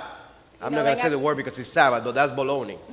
Y no venga con esa gusaraña de que el pastor no sabe de lo que está hablando y me llené del celo de Dios. What got offended is your pride. Your pride got offended. Lo que se ofendió fue su orgullo. Tu You- orgullo se ofendió. Your pride got offended and you decided to walk away Tu orgullo se ofendió y decidiste alejarte. instead of confront the issue according to Matthew 18 and Deuteronomy chapter 17. En vez de confrontar el asunto de acuerdo a Mateo 18 y Deuteronomio 17. Deuteronomy 17:9 says, you should come to the Levitical priest or to the judge who is in the office in those days, and you should inquire of them, and they will declare. Oh, I thought we couldn't declare. Oh, yo pensé que no podíamos declarar. And they will declare to you the verdict in this case, or the sentence in this case. It's very clear. Está muy claro. This is why when someone, you see, it's very dangerous to be on a congregation when there is not a local Sanhedrin established. Es muy peligroso estar en una congregación cuando no hay un Sanedrín local establecido. When their only leader is the shepherd of the house, run away. Cuando el único líder es el pastor de la iglesia, corra. When the only leader is the teacher of the assembly, run away. Cuando el único líder es el maestro de la asamblea, corra. You need to come to understand the Torah. Is Torah still standing today for us? Todavía la Torá está vigente hoy. So God demands a group of elders to establish decisions and judgments in every assembly today. Así que Dios demanda que un grupo de ancianos establezcan las decisiones en cada asamblea hoy. This is so known even in the secular world. Esto es tan conocido aún en el mundo secular. You can open a business by yourself. Usted no puede abrir un negocio por sí You need to solo. have a secretary, a treasurer, even if it's a DBA, doing business as. You need to connect with other people in order to establish a corporation. Usted tiene que buscar a otras personas, una secretaria, un tesorero, aún si es un negocio pequeño, tiene que buscar una junta para poder establecer una corporación. So, if there is an assembly Así que si hay una asamblea where there is not a local Sanhedrin established, donde no hay un Sanedrín local establecido, that means that that assembly has no type of direction. quiere decir que esa asamblea no tiene ningún tipo de dirección. And what is worst, Y lo que es peor, no one is holding their teachings accountable. nadie está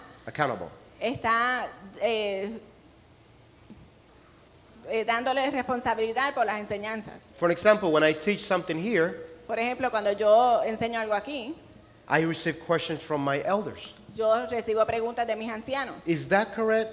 ¿Eso está correcto? Is this what it stands for? ¿Esto es lo que quiere decir? Can you explain to me this better? ¿Me puedes explicar esto mejor? But when you are the teacher, the deacon, the worship leader, and the best amen is the one that you say for yourself, you know that. Pero cuando tú eres el maestro, el pastor y el dirigente del coro, And no one can hold your teachings accountable. y nadie No one can hold your teachings accountable. Nadie puede. nadie cuestiona tus enseñanzas. Exacto. We have a problem. Tenemos un problema. You see, I'm not going to say the name of the congregation because I'm not going to do that. No va a decir el nombre de la congregación porque no voy a hacer eso. But there was this congregation inviting me to a debate in Tennessee. Pero había esta congregación invitándome a un debate en Tennessee. And I was like, okay, so who's going to judge the debate? Who's going to mediate the debate? Y yo dije, ok, entonces ¿quién va a ser el mediador del debate? Oh, I'm going to do it. Oh, yo lo voy a hacer. Oh, but I thought I'm debating with you. Ah, pero yo pensé que yo iba a debatir contigo. Yeah, but I'm going to be the debater and the mediator. That has another name. The monitor. Yeah. So I'm like, so you're going to be monitoring what I said, my debate? Okay, I see. And who else is going to be there? No, just me and my wife and some brothers that come. And I was like, wow. So you don't have no type of leadership running the ministry with you? He said, no, God called me from this ministry. You know, I left this church because this church was doing this and the pastor was doing that. Once I start hearing that, I'm like, oh, Lord.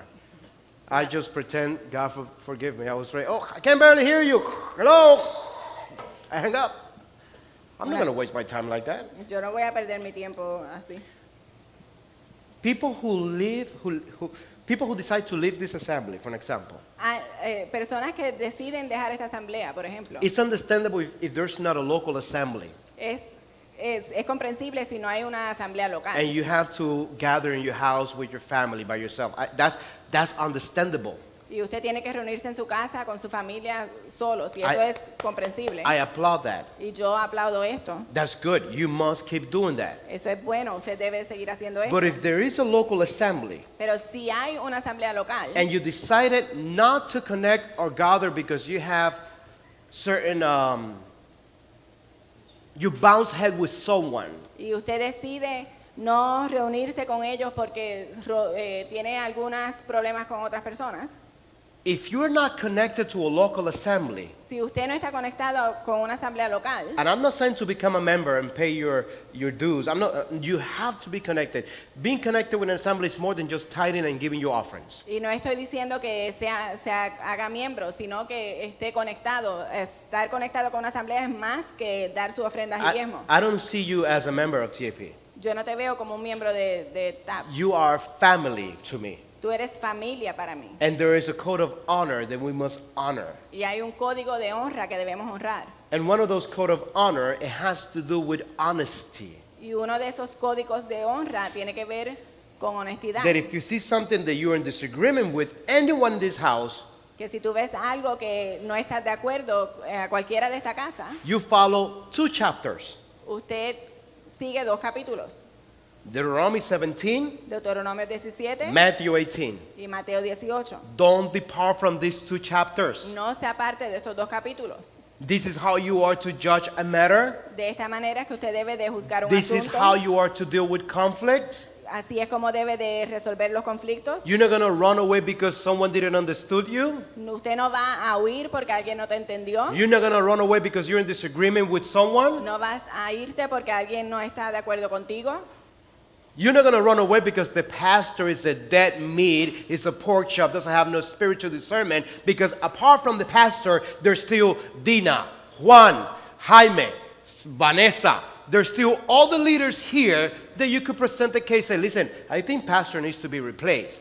You have the authority to do that. Usted no va a irse porque el pastor no está en la carne y no tiene nada del espiritual, porque aquí hay otros ancianos que pueden juzgar el asunto y usted tiene la autoridad para hacer esto. So there's no one else spiritual in this house? Así que no hay nadie más espiritual en esta I'm the casa. only spiritual person in this house? Yo soy el único espiritual aquí. There's elders in this house. Hay ancianos en esta casa. Someone told me, Alguien me dijo, I'm not going to come this Saturday because my back hurt. no vengo este sábado porque me duele la espalda. Then he told me, I'm not going the next Saturday because I'm depressed. No voy, y después me dijo, no voy el próximo sábado porque estoy deprimido. Then the person told me, no, it's that I'm having certain conflicts with someone. Y después me dijo, no, es que estoy teniendo unos problemas con alguien. And I asked this person, do you talk to this person already? Y le pregunté a esa persona, ¿ya tú hablaste con esa otra persona? No, I don't want to talk to that person. I'm fed up already, blah, blah, blah, blah, blah. Because that's the new word for people that are tired. I'm fed up, you know. That's- Dijo, no voy a hablar con esa persona porque ya estoy harto. Y esa es la nueva palabra, ya estoy harto con esto. Well, if you didn't get to talk to this person, Pero si tú no hablaste con esa persona, then you're not fed up. entonces no estás harto. You're just full of pride. Simplemente estás lleno de orgullo. Simple as that. Tan simple como es. The new thing going on, Lo nuevo que está sucediendo, I could serve God in my own. yo puedo servir a Dios en mi casa. I don't need to be connected with no one. Yo no tengo que estar conectado con nadie. I could serve God in my house. Yo puedo servirle a Dios desde mi casa. You're right. Es verdad. You must serve God in your house. Tú debes servirle a Dios en tu And you casa. must connect with your assembly as Y tú well. debes conectarte con una asamblea igualmente. Do not stop gathering as many has done so, says No the book of dejes de Hebrews. congregarte como muchos lo han hecho.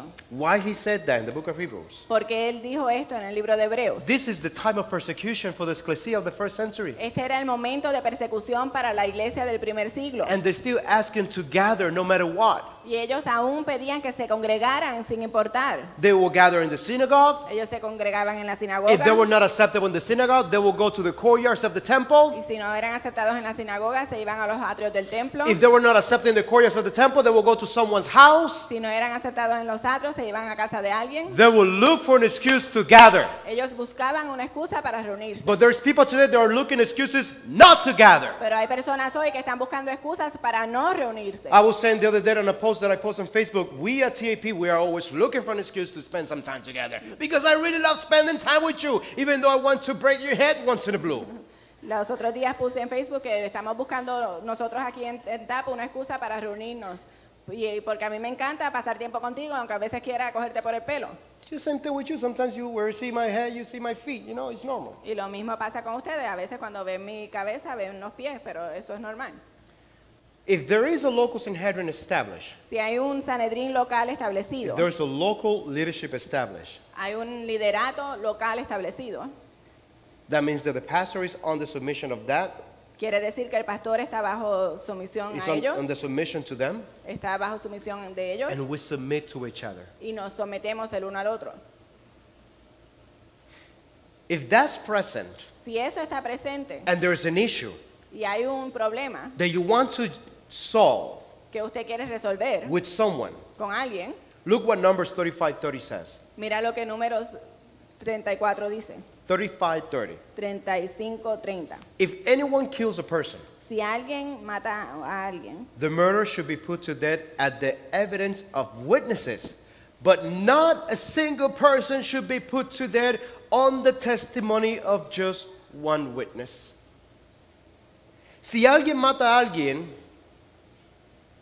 la persona que asesinó debe ser puesto en una sentencia de muerte bajo la evidencia de testigos. Y esta tiene que ser por medio de más de un testigo. In other words, you can be the only witness to a case. en otras palabras, usted no puede ser su único testigo en un caso. If you have something against someone here, Si usted tiene un problema con alguien aquí, you can't be the only witness. usted no puede ser el único testigo. You have to have at least another witness. Usted por lo menos tiene que tener otro testigo. And once you have this clear, Y una vez usted tenga esto claro, then you could approach the matter. entonces usted puede acercarse al asunto. Listen to what Deuteronomy 17:6 says. Mire lo que Deuteronomio 17 dice. On the evidence of two witnesses or three witnesses, he who is to die should be put to death. He should not be put to death on the evidence of one witness. En la evidencia de dos testigos o tres, aquella persona que tenga que estar puesto bajo sentencia de muerte será puesto bajo sentencia de muerte bajo la evidencia de más de dos testigos. No se pondrá en sentencia bajo la evidencia de un solo testigo. Deuteronomy 19:15. You better remember this chapter, so next time you want to say something. A single witness should not rise against a man on account of any iniquity or any sin which he has committed. On the evidence of two or three witnesses, a matter should be confirmed, established. This is so radical. Esto es tan radical. On the testimony of two or three. En el testimonio de dos o tres, In other words, this is what he says. You can judge someone in authority lo que dice es, tú no puedes juzgar a alguien en autoridad based on your own conclusion. basados en tu propia conclusión. You need to have two or three witnesses. Tienes que tener dos o tres Let me testigos. read it again. Y déjeme leerlo nuevamente. A single witness should not rise up against a man on account, someone in responsibility, on account of any iniquity or any sin which he has committed. On the evidence of two or three witnesses, a matter should be established and confirmed. Do you want to know why King David was never taken? It was never taken to the Sanhedrin when he committed adultery. ¿Usted quiere saber por qué el rey David nunca fue llevado al Sanedrín cuando cometió adulterio? And that chicken smells so good. Y ese pollo huele tan rico. Do you know why King David was not stoned to death when he committed adultery? ¿Usted sabe por qué el rey David no fue apedreado a muerte cuando cometió adulterio? The only witness is Nathan the prophet. El único testigo era Natán el profeta. No one else knows about the matter. Nadie más sabía del asunto. No one else wants to come forward to speak about the matter. Nadie más quería venir a hablar del asunto. And even Nathan, when he's presented in front of the king, Y aún Natán, cuando fue presentado frente al he rey, never accused David of committing adultery. él nunca acusó a David de cometer adulterio. Instead, he accused the King David of robbery. En su lugar, culpó a rey David, acusó a rey David de robo, Not adultery. no de adulterio. In fact, adultery is not even mentioned one in the entire chapter when it comes to Beersheba and Melech Zawi. De hecho, el adulterio no es mencionado ni una sola vez cuando en el capítulo que tiene que ver con Beersheba y David. The Talmud is full of this information regarding to this event. El Talmud está lleno de esta información que tiene que ver con este asunto. And according to the sages, Y de acuerdo a las sagas, King David granted a permission, we could say, or give permission to their husbands to give a letter of divorce to their wife in case they never come back from the war. el rey David había dado un permiso a los esposos que iban a guerra de darle una carta de divorcio en caso de que ellos no regresaran. Because if they didn't came back Porque si ellos no regresaban and there was not a letter of divorce, y no había una carta de divorcio, she won't be able to remarry. ella no podía volverse a casar. So according to the sages, they say that by the time of King David, when he sent the soldiers to war, all those that were married were given to their wives a letter of divorce for that same reason. Entonces, de acuerdo a las sagas, dicen que por los tiempos de David, él autorizó a que le dieran una carta de divorcio a todas las esposas a los que iban a la guerra por esa razón. This is why King David is not accused of adultery, but robbery, because he stole from his neighbor. Por eso es que el rey David no es acusado de adulterio, sino de robo, porque le robó a su vecino. Yeah, but on the heavenly courts, we know that it was adultery. Pero en las cortes celestiales sabemos que era adulterio. But in the earthly court, there was not a witness. Pero en las cortes terrenales no había ni un solo testigo. Will you imagine Nathan, the prophet, taking King David to the Sanhedrin and say, this man is guilty of adultery? Usted se imagina a Natán el profeta llevando al rey David al Sanedrín y acusándolo, este hombre es un adulterio. The leaders, the elders, will ask for the witnesses. Los ancianos pedirían testigos. So what Nathan's going to say? Así que, ¿qué diría Natán? No witness. God spoke to me. No hay testigo, Dios me habló. You know, because there's people that are good like that. Porque hay personas que son buenos con I esto. remember this person that God spoke to this person every single day, every single night, every single minute. Yo recuerdo a esta persona que Dios le hablaba todas las noches, cada minuto. Oh, I can see through you. God showed me. God revealed me. God. Yeah, it's always something spiritual that God shows you. Yo puedo ver a través de ti, Dios me reveló. Sí, siempre es algo que Dios te reveló. People need to stop being so spiritual Las personas deben de dejar de ser tan espirituales and be more realistic. y ser más realistas. You are irresponsible. Tú eres The irresponsable. world has nothing against you. El mundo no tiene nada There's not a contra ti. conspiracy against you. No hay una conspiración contra ti. You lack in integrity. Tú tienes falta de integridad. You lack in character. Tienes falta de carácter. It's not that the people have something against you. No es que las personas tienen algo contra So ti. stop playing the victim card, Así que deja de estar jugando la carta de víctima, the persecutor card. la carta de acusado. Sí, porque hay gente que se va porque están siendo perseguidos. Because there's people that leave because they're being persecuted. Ay, nobody wants me there. Ay, nadie me quiere ahí. Another ham. Otra mano. Otro jamón. Matthew 18:16 says, but if he does not listen to you, take one or two more with you. So by the mouth of two or three witnesses, every fact may be confirmed. This is Yeshua. Esto es Yeshua.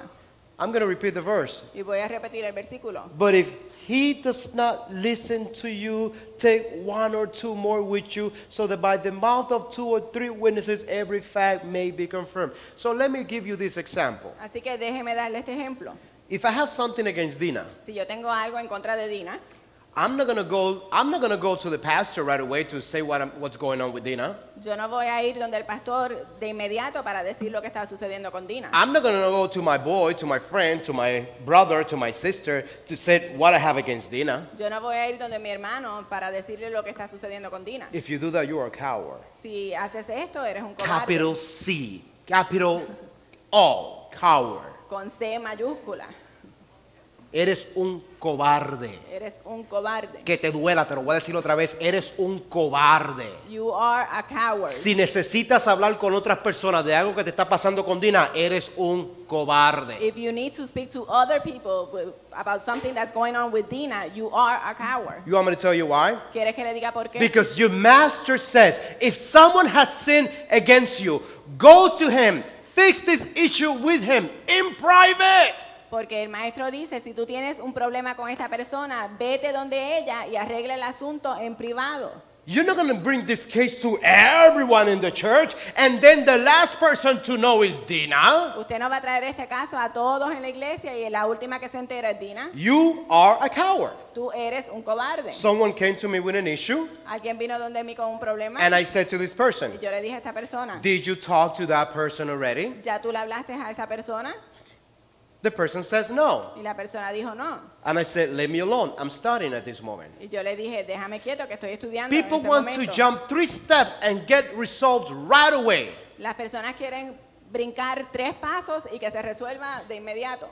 When I have something against someone here that I have to come into peace, I go to that person straight. I don't go to secondary people. Cuando yo tengo un problema con alguien aquí que tiene que hacerse la paz, yo voy directamente donde esa persona, no voy a donde segundos. If I do the opposite, Si yo hago lo opuesto and I come in rebellion to what Yeshua said, y vengo en rebelión a lo que dijo Yeshua, listen to this. escuche esto, I'm committing Lashon Hara estoy cometiendo la shonjara and Rehilut. y regilú. And according to the book of Leviticus, Y de acuerdo al libro de Levíticos, Rehilut regilú equals to committing murder. es lo mismo que cometer asesinato. When you bring me a bochinche from someone, Cuando tú me traes a gossip de otra persona, not only you committing suicide, you also committing suicide and double murder. no solamente estás cometiendo suicidio, sino suicidio y doble asesinato. Because you're killing me, Porque me estás matando a mí, you're killing the person that you're talking about, estás matando a la persona de la que estás hablando and you're committing suicide. y te estás cometiendo suicidio. And don't you think that affects the people? ¿Y tú no piensas que esto afecta al pueblo? Besides Lashon Hara and Rehilut, there is another word. There is a term known as Avach Lashon. Además de la shonjara y regilú, hay otro término que se llama rashon, Avach Lashon. Avach And it's Lashon. basically lifting up dust. y básicamente es levantar polvo. You know, when you walk and you start, and dust start coming out, Usted sabe cuando uno camina y se levanta el polvo, basically what it means is you don't want to talk directly about the person, but you do talk about him. básicamente lo que quiere decir es que usted no quiere hablar directamente de la persona, pero sí habla de ella. Let me give you an example of Avach Lashon. Por ejemplo, déjeme darle este ejemplo de Abbas Hey, Lashon. Dina, how you doing? Hola Dina, ¿cómo estás? No, let's have a conversation. Forget about Oh, those who okay. can speak Spanish. Too bad. How you doing? I'm good, how are you? Good, good. Help me to pray for Jeanette. Yeah, what's going on? I don't know. I've been seeing these things in Jeanette lately. I don't think they're godly. Yeah, like what? I don't know. She's been giving mean look to people and stuff like. We just need to pray for her. Really? But when was this? Last Saturday, she was even giving you a mean look and staring at you. And the way that she disciplined the kids, I don't think that's correct. I got to talk to Pastor. But I got to tell you so we could pray about it. She was giving me a dirty look? Yeah, she Oh was. my God, no, we gotta pray. We gotta pray. That's Avach Lashon. Eso es Abbas Lashon. You try to justify it through terms of righteousness or, oh, that we need to pray. You're lifting up dust so the person's character could get damaged.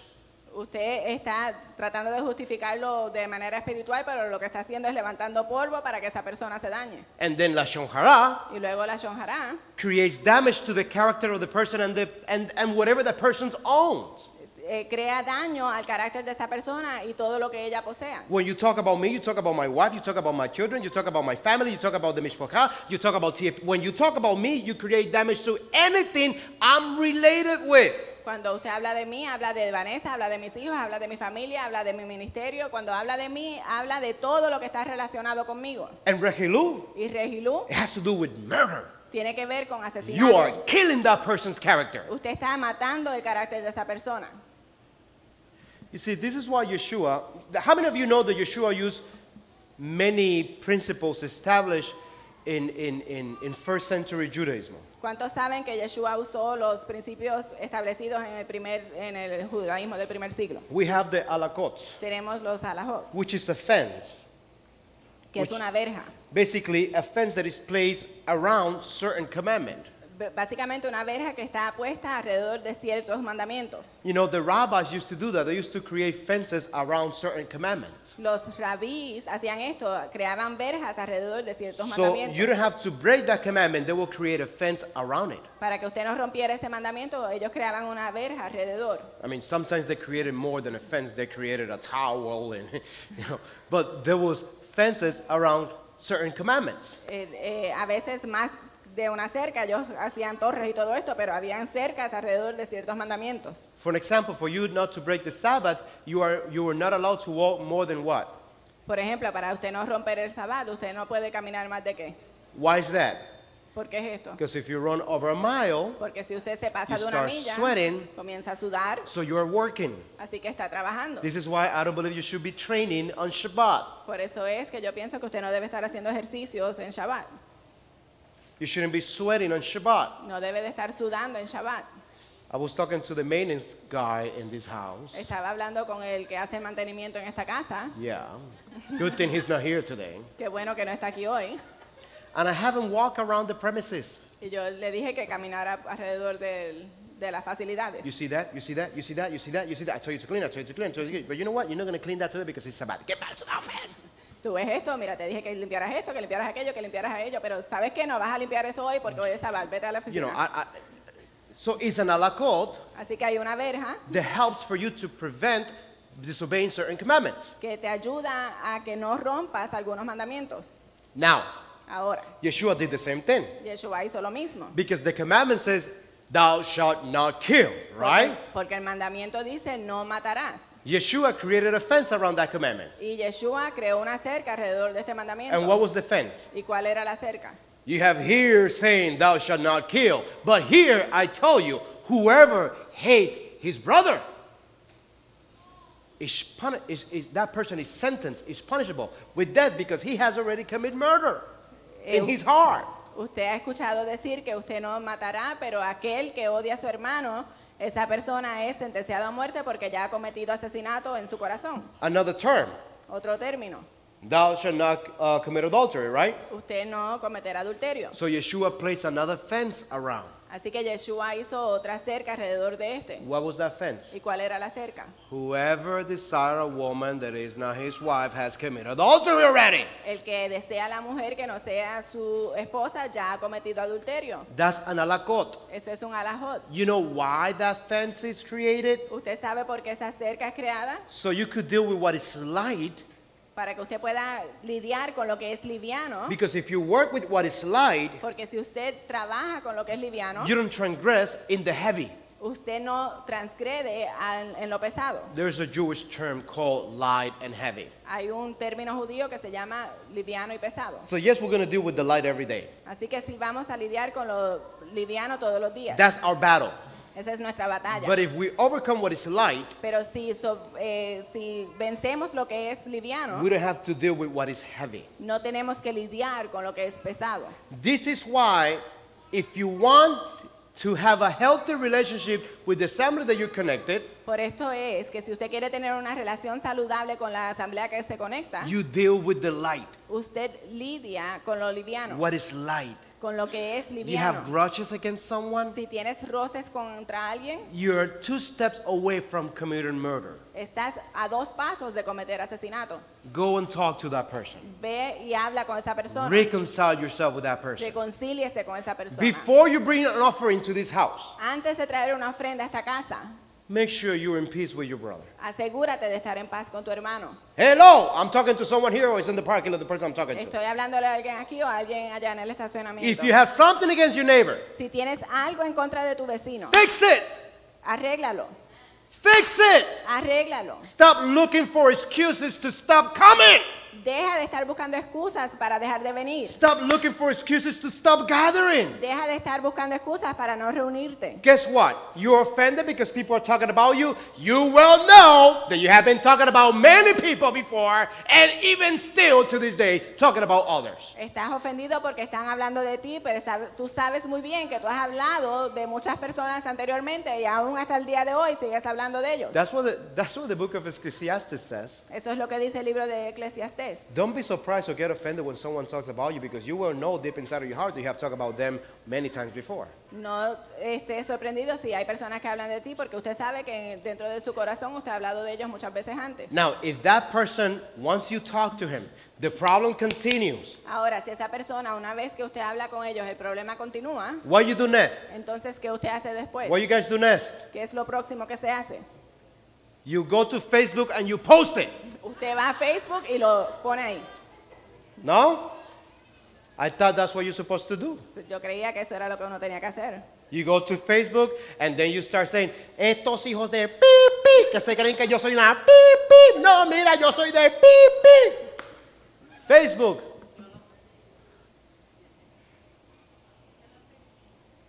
No, then they say, and I'm not going to say no more because I'm a Christian woman. Y luego dicen, y no voy a decir nada más porque soy una mujer cristiana. Yeah, circus. If you're not able to fix this issue Si tú no puedes arreglar el problema by yourself, por ti mismo, you get 2 witnesses. usted busca 2 And you testigos. come to this person. Y usted va donde esa persona. Please, I'm trying to have peace with you. Por favor, estoy tratando de tener paz contigo. I post on Facebook a teaching from last year Yo puse en Facebook una enseñanza del año pasado that you're not to create kraha, bald spots in your forehead. que usted no puede hacerse calvas en su frente. And that commandment is tied to another commandment is that you're not to cut yourself. Y ese mandamiento está ligado a otro mandamiento que usted no puede cortarse. You're not to cut yourself in mourning. No puede cortarse por causa de luto. The sages had a very particular way of interpreting this. Y las sagas tienen un modo muy particular de interpretar esto. And this is what they said. Y esto es lo que ellos dicen. That commandment also teach Ese mandamiento también enseña is that you're not to cut yourself into small groups. es que usted no puede cortarse en pequeños grupos. Because if we are a body Porque si somos un cuerpo and we're creating bald spots in our body y estamos haciendo calvas en nuestro and we're cuerpo cutting members of this body, y estamos cortando a miembros de este cuerpo, we are creating small groups. estamos creando pequeños grupos. And the gossip always starts with small groups. Y el bochinche siempre comienza con pequeños Rebellion grupos. always starts with small groups. La rebelión siempre comienza con pequeños The grupos. problem that Korah had El problema que tuvo Coré was not only a problem of jealousy, no era solo un problema de celos, is that he was able to find 2 people that felt like him, thought like him, spoke like him. fue que él pudo encontrar a 2 personas que se sentían como él, que hablaban como él And they spoke like him. y pensaban como él. You know the story of Korah. ¿Usted conoce la historia de Coré? Have you noticed that the people who are offended, they turn to look for those that are offended and create a small group? ¿Usted ha notado que las personas que se sienten ofendidas buscan a aquellas que también han sido ofendidas y buscan y hacen pequeños grupos? I'm not going to use no one's assembly for example. I'm going to use mine. Yo no voy a usar ningún ejemplo de otra persona, voy a usar el mío. No, another assembly I'm not using. I'm using this assembly as an example. No estoy usando otra asamblea como ejemplo, sino esta. But the majority of the people who live this house, Pero la mayoría de las personas que dejan esta casa they connect right away with the people who left this house prior and left offended. se conectan inmediatamente con las personas que se fueron anteriormente y se fueron ofendidas. They connect. Ellas se conectan, They're cutting themselves into small groups. se están cortando en pequeños grupos. And is that healthy? ¿Y eso es saludable? Eventually, sooner or later, Eventualmente, tarde o temprano, the Creator is going to charge you for what you have done. el Creador te va a juzgar a ti por lo que tú has hecho. And it's not because I'm a holy roller, because I'm the righteous man, I'm always right. No, God knows that I have many flaws. Y no es porque yo soy el más santo, no, pues Dios sabe que yo tengo muchos defectos. But at the end, you didn't disrespect me as a person. Pero al final del asunto, usted no me faltó el respeto a mí como persona. You disrespect what has been established in Scripture as biblical protocol for law and order. Usted le faltó el respeto a lo que se estableció en la Escritura como un protocolo bíblico para ley y orden. Even if you're right, Aún si usted está en lo even if you correcto, left with right and good reasons, aún si se fue con razones correctas, the fact that you didn't confront this issue according to Scripture makes yourself or put yourself in rebellion. el hecho que usted se fue de esta congregación sin confrontar el asunto lo pone usted en rebelión. You are a rebellious child. Eres un niño rebelde. Doesn't matter how you put it, No importa cómo lo pongas, how you fix it, cómo lo pintes, how you explain it, cómo lo expliques, you are in rebellion, my friend. estás en rebelión. I don't care how you fix it, how you put it, how you say it, No importa cómo lo arregles, cómo lo pintes, cómo lo digas, you are in rebellion. estás en rebelión. Oh, that I don't like Kayla, no, that I don't like Angie, no, that I don't like Pastor, no, that I don't like that. You are in rebellion. Ay, es que no me gusta Keila, no me gusta Angie, no me gusta Vanessa, estás en rebelión. I can stand Dina when she translates. Yo no soporto a Dina cuando traduce.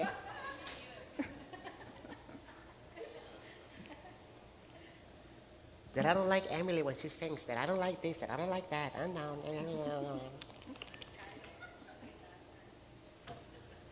Tacan, tacan, nena. Only Puerto Ricans know what I just did. Búscame donde. No. look at the majority. They're like, what he's saying? What he means, tacan, tacan. Explain to you after. I'm glad that I have a group here, a fan that knows what I'm talking about. Thank you. Praise God for real. No, you're not Puerto Rican. You will always have the ability to make peace. Siempre tienes la habilidad de hacer paz. And it's nothing better than make peace with those that you have grudges with. Y no hay nada mejor que hacer la paz con aquellos que tienes cerca de ti. It's such a good feeling when you're able to hug and cry with someone that has offended you when you have offended. Es un sentir tan hermoso cuando puedes abrazar a alguien y llorar con alguien que te ha ofendido. Don't take this personal. Y no tomes esto personal. But you know why I love you so much? Pero ¿sabes por qué yo te amo tanto? Because all the times I have been offended by you. Por las veces que tú me has ofendido. And you know why you love me so much? ¿Y sabes por qué tú me amas tanto? Because the times I have offended you. Por las veces que yo te he ofendido a ti. That makes us family, Y eso nos hace familia, not members. no miembros. Yeah, members of a body, Mashiach, Sí, miembros de un cuerpo del Mashiach, but we are family. pero somos familia. And I'm not going to let you go from this house. Y yo no voy a dejar que te vayas de esta casa. I'm not going to give you the benefit of going to your house and console yourself and teach to yourself and preach to yourself and give yourself high five and say amen to yourself because you're in rebellion. No, I'm not going to let that happen. I'm going to look for any excuse to be with you. Voy a buscar cualquier excusa para estar contigo.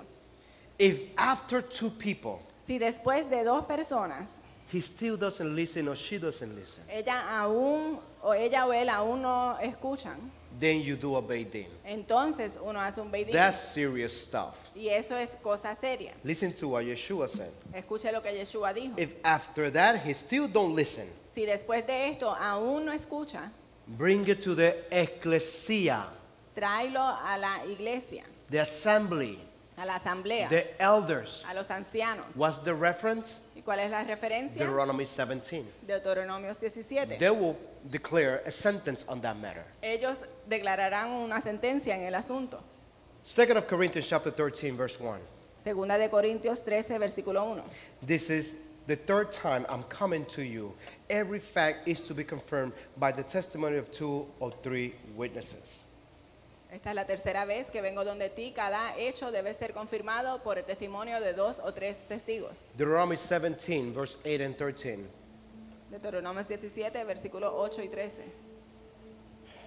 As it is understood from the revelation given in the Torah to us in Deuteronomy 17, 8 to 13, it is the judges, the elders, the teachers, the Sachem, the Nazis, the one who have received the certificate to practice justice in matters with the saints of the assembly. They are the one responsible in common with halachot, in common with Jewish declaration, with halachit regulations. If we decide to stay here on Saturday and keep Saturday our Sabbath, this matter has been established by the elders and the Nasi of this house. I don't care if you don't agree with us in the calendar. I don't care if you don't agree with us in anything. It's not about me pleasing you. It's about me coming into term with the elders of this house.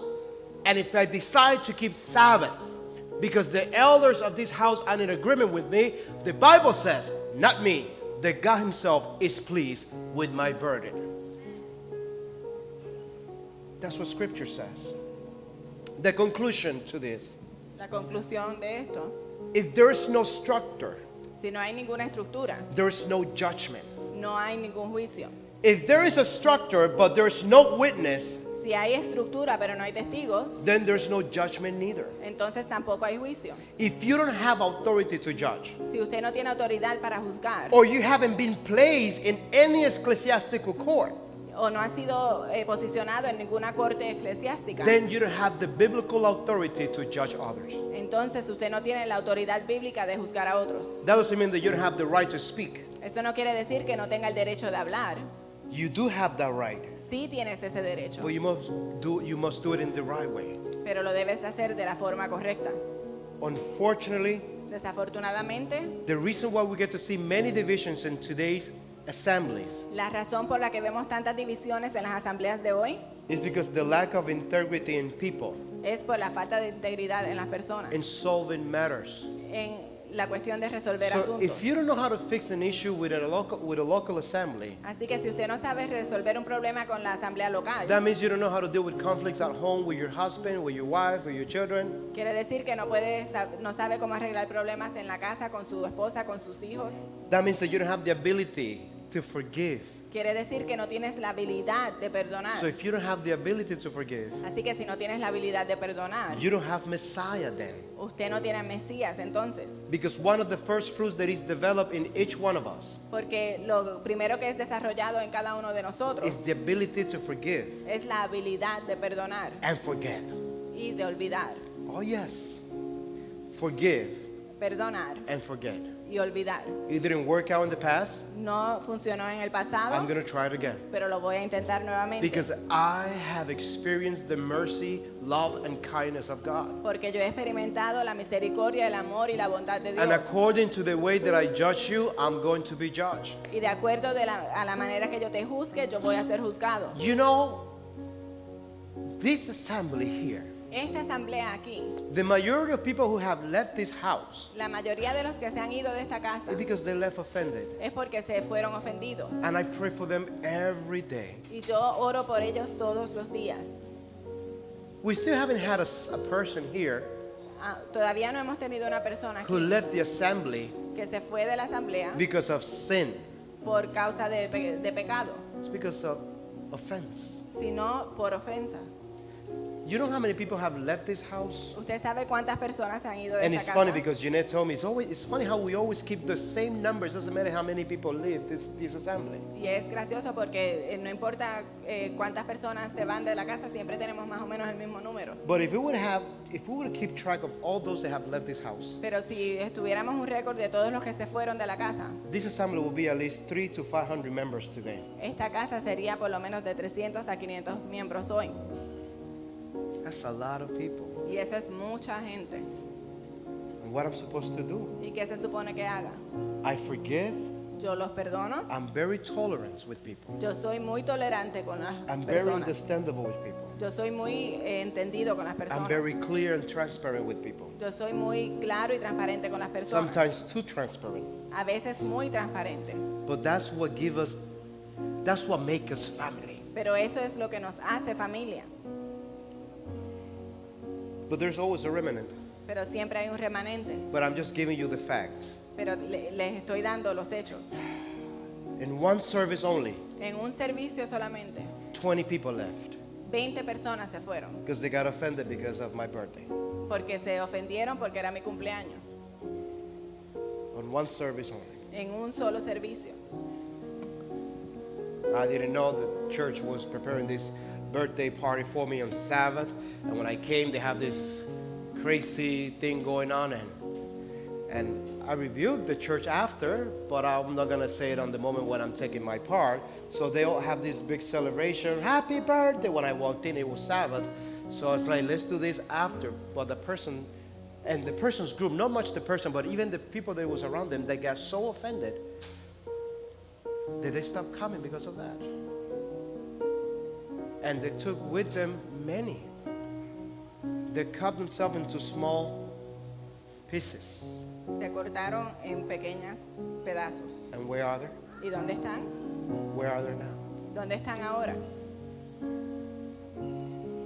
Another group left Otro grupo se fue because I confront an issue porque yo confronté un problema that it needed to be resolved. que necesitaba ser resuelto. Because they love pastor when pastor is a friend. Oh, pastor is my dog. Yeah, my dude. Porque ellos aman al pastor cuando el pastor es un amigo.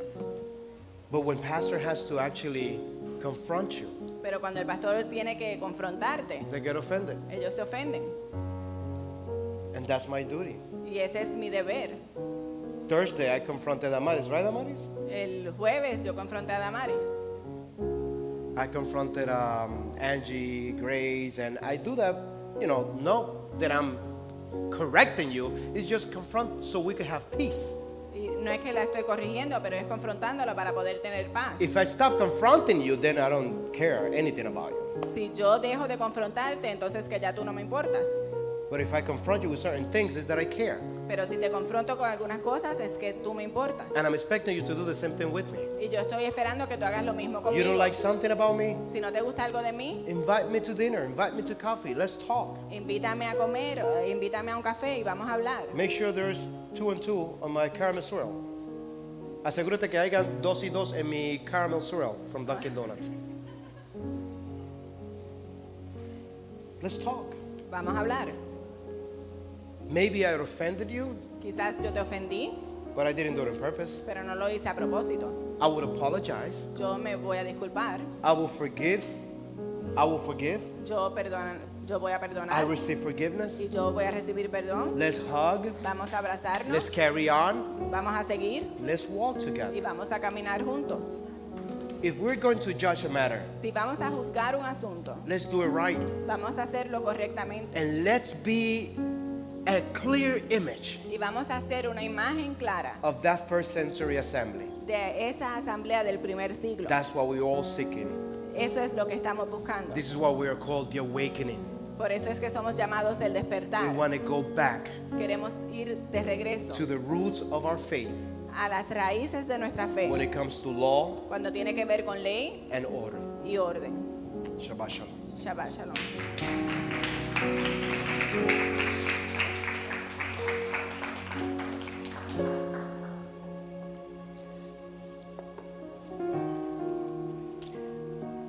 Those that are watching online now, I'm going to dare you to do something.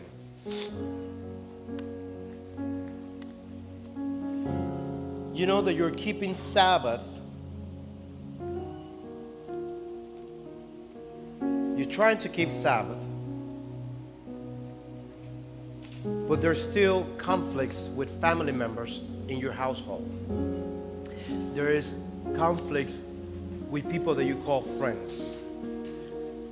I want you to stop doing what you're doing right now, which is watching this telecast, and call that person, call that husband, call that wife.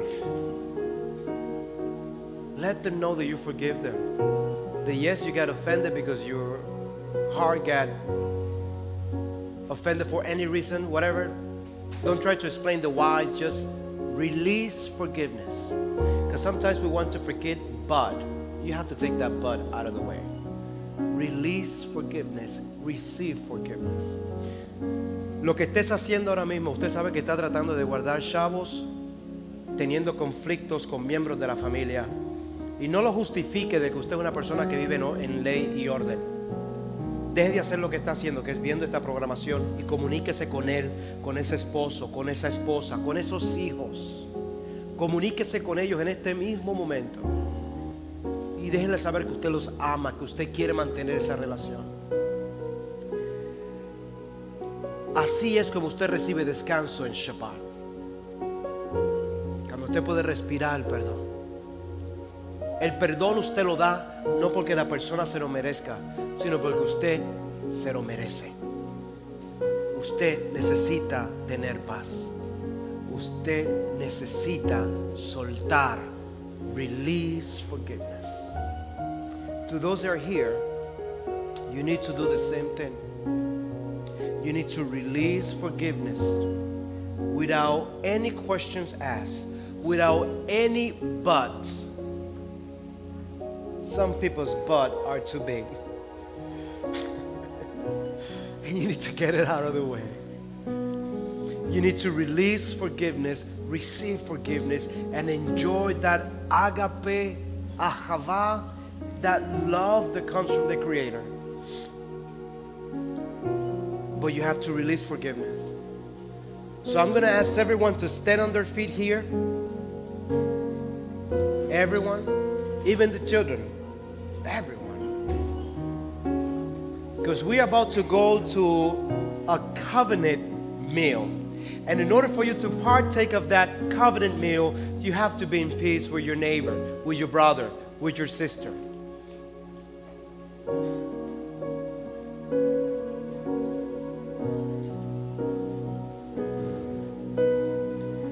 Hallelujah. Wow.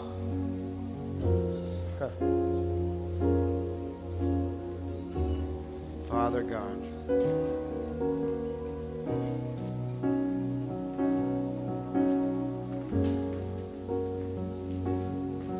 Wow.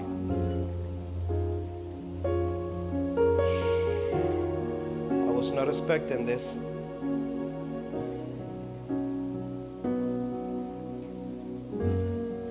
Damaris, come here, sweetheart. Come through here. Gotta talk to you.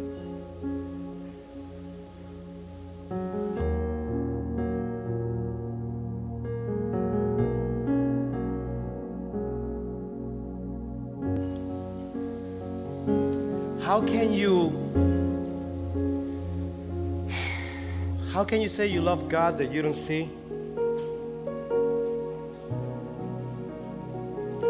But you can love your neighbor, your brother, your sister, the ones that comes here every Saturday, that is there with you, that is in all the hangings of TAP, because we always have one. We always hanging somewhere. If it's not with Ben, it's in my house. If it's not in my house, it's in someone's house. How can you fellowship with grudges? How can you fellowship with bitterness? How can you fellowship? There's so much anger in people today that declares the love of God. And that's such an oxymoron. How can there be so much anger in people that declares the love of God?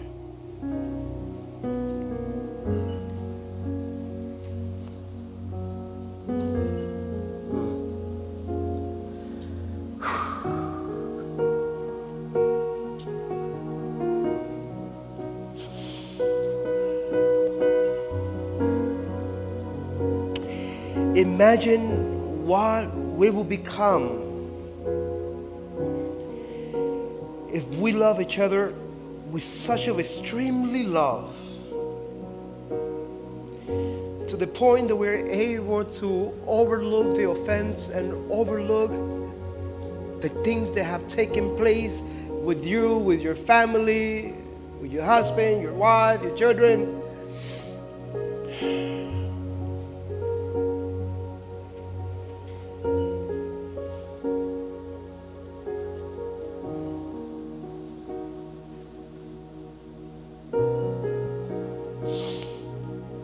Imagine if you can love your brother, the person that is next to you, your sister, the person that is next to you, in front of you, behind you. Imagine if you can love that person with such a love, with such of love,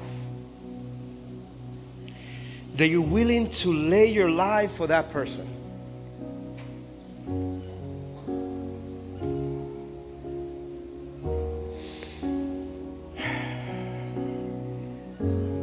Imagine what this assembly will become if we look for our neighbor's interests before than our interests.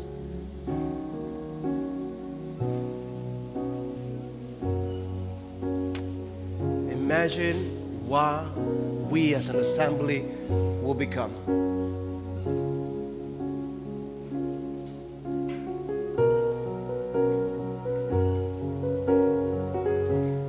The fact that you're not able to, you know what, guys, I love you, but this telecast online is coming to an end. We're going to continue here. I love you. I will see you next Shabbat. Bye-bye.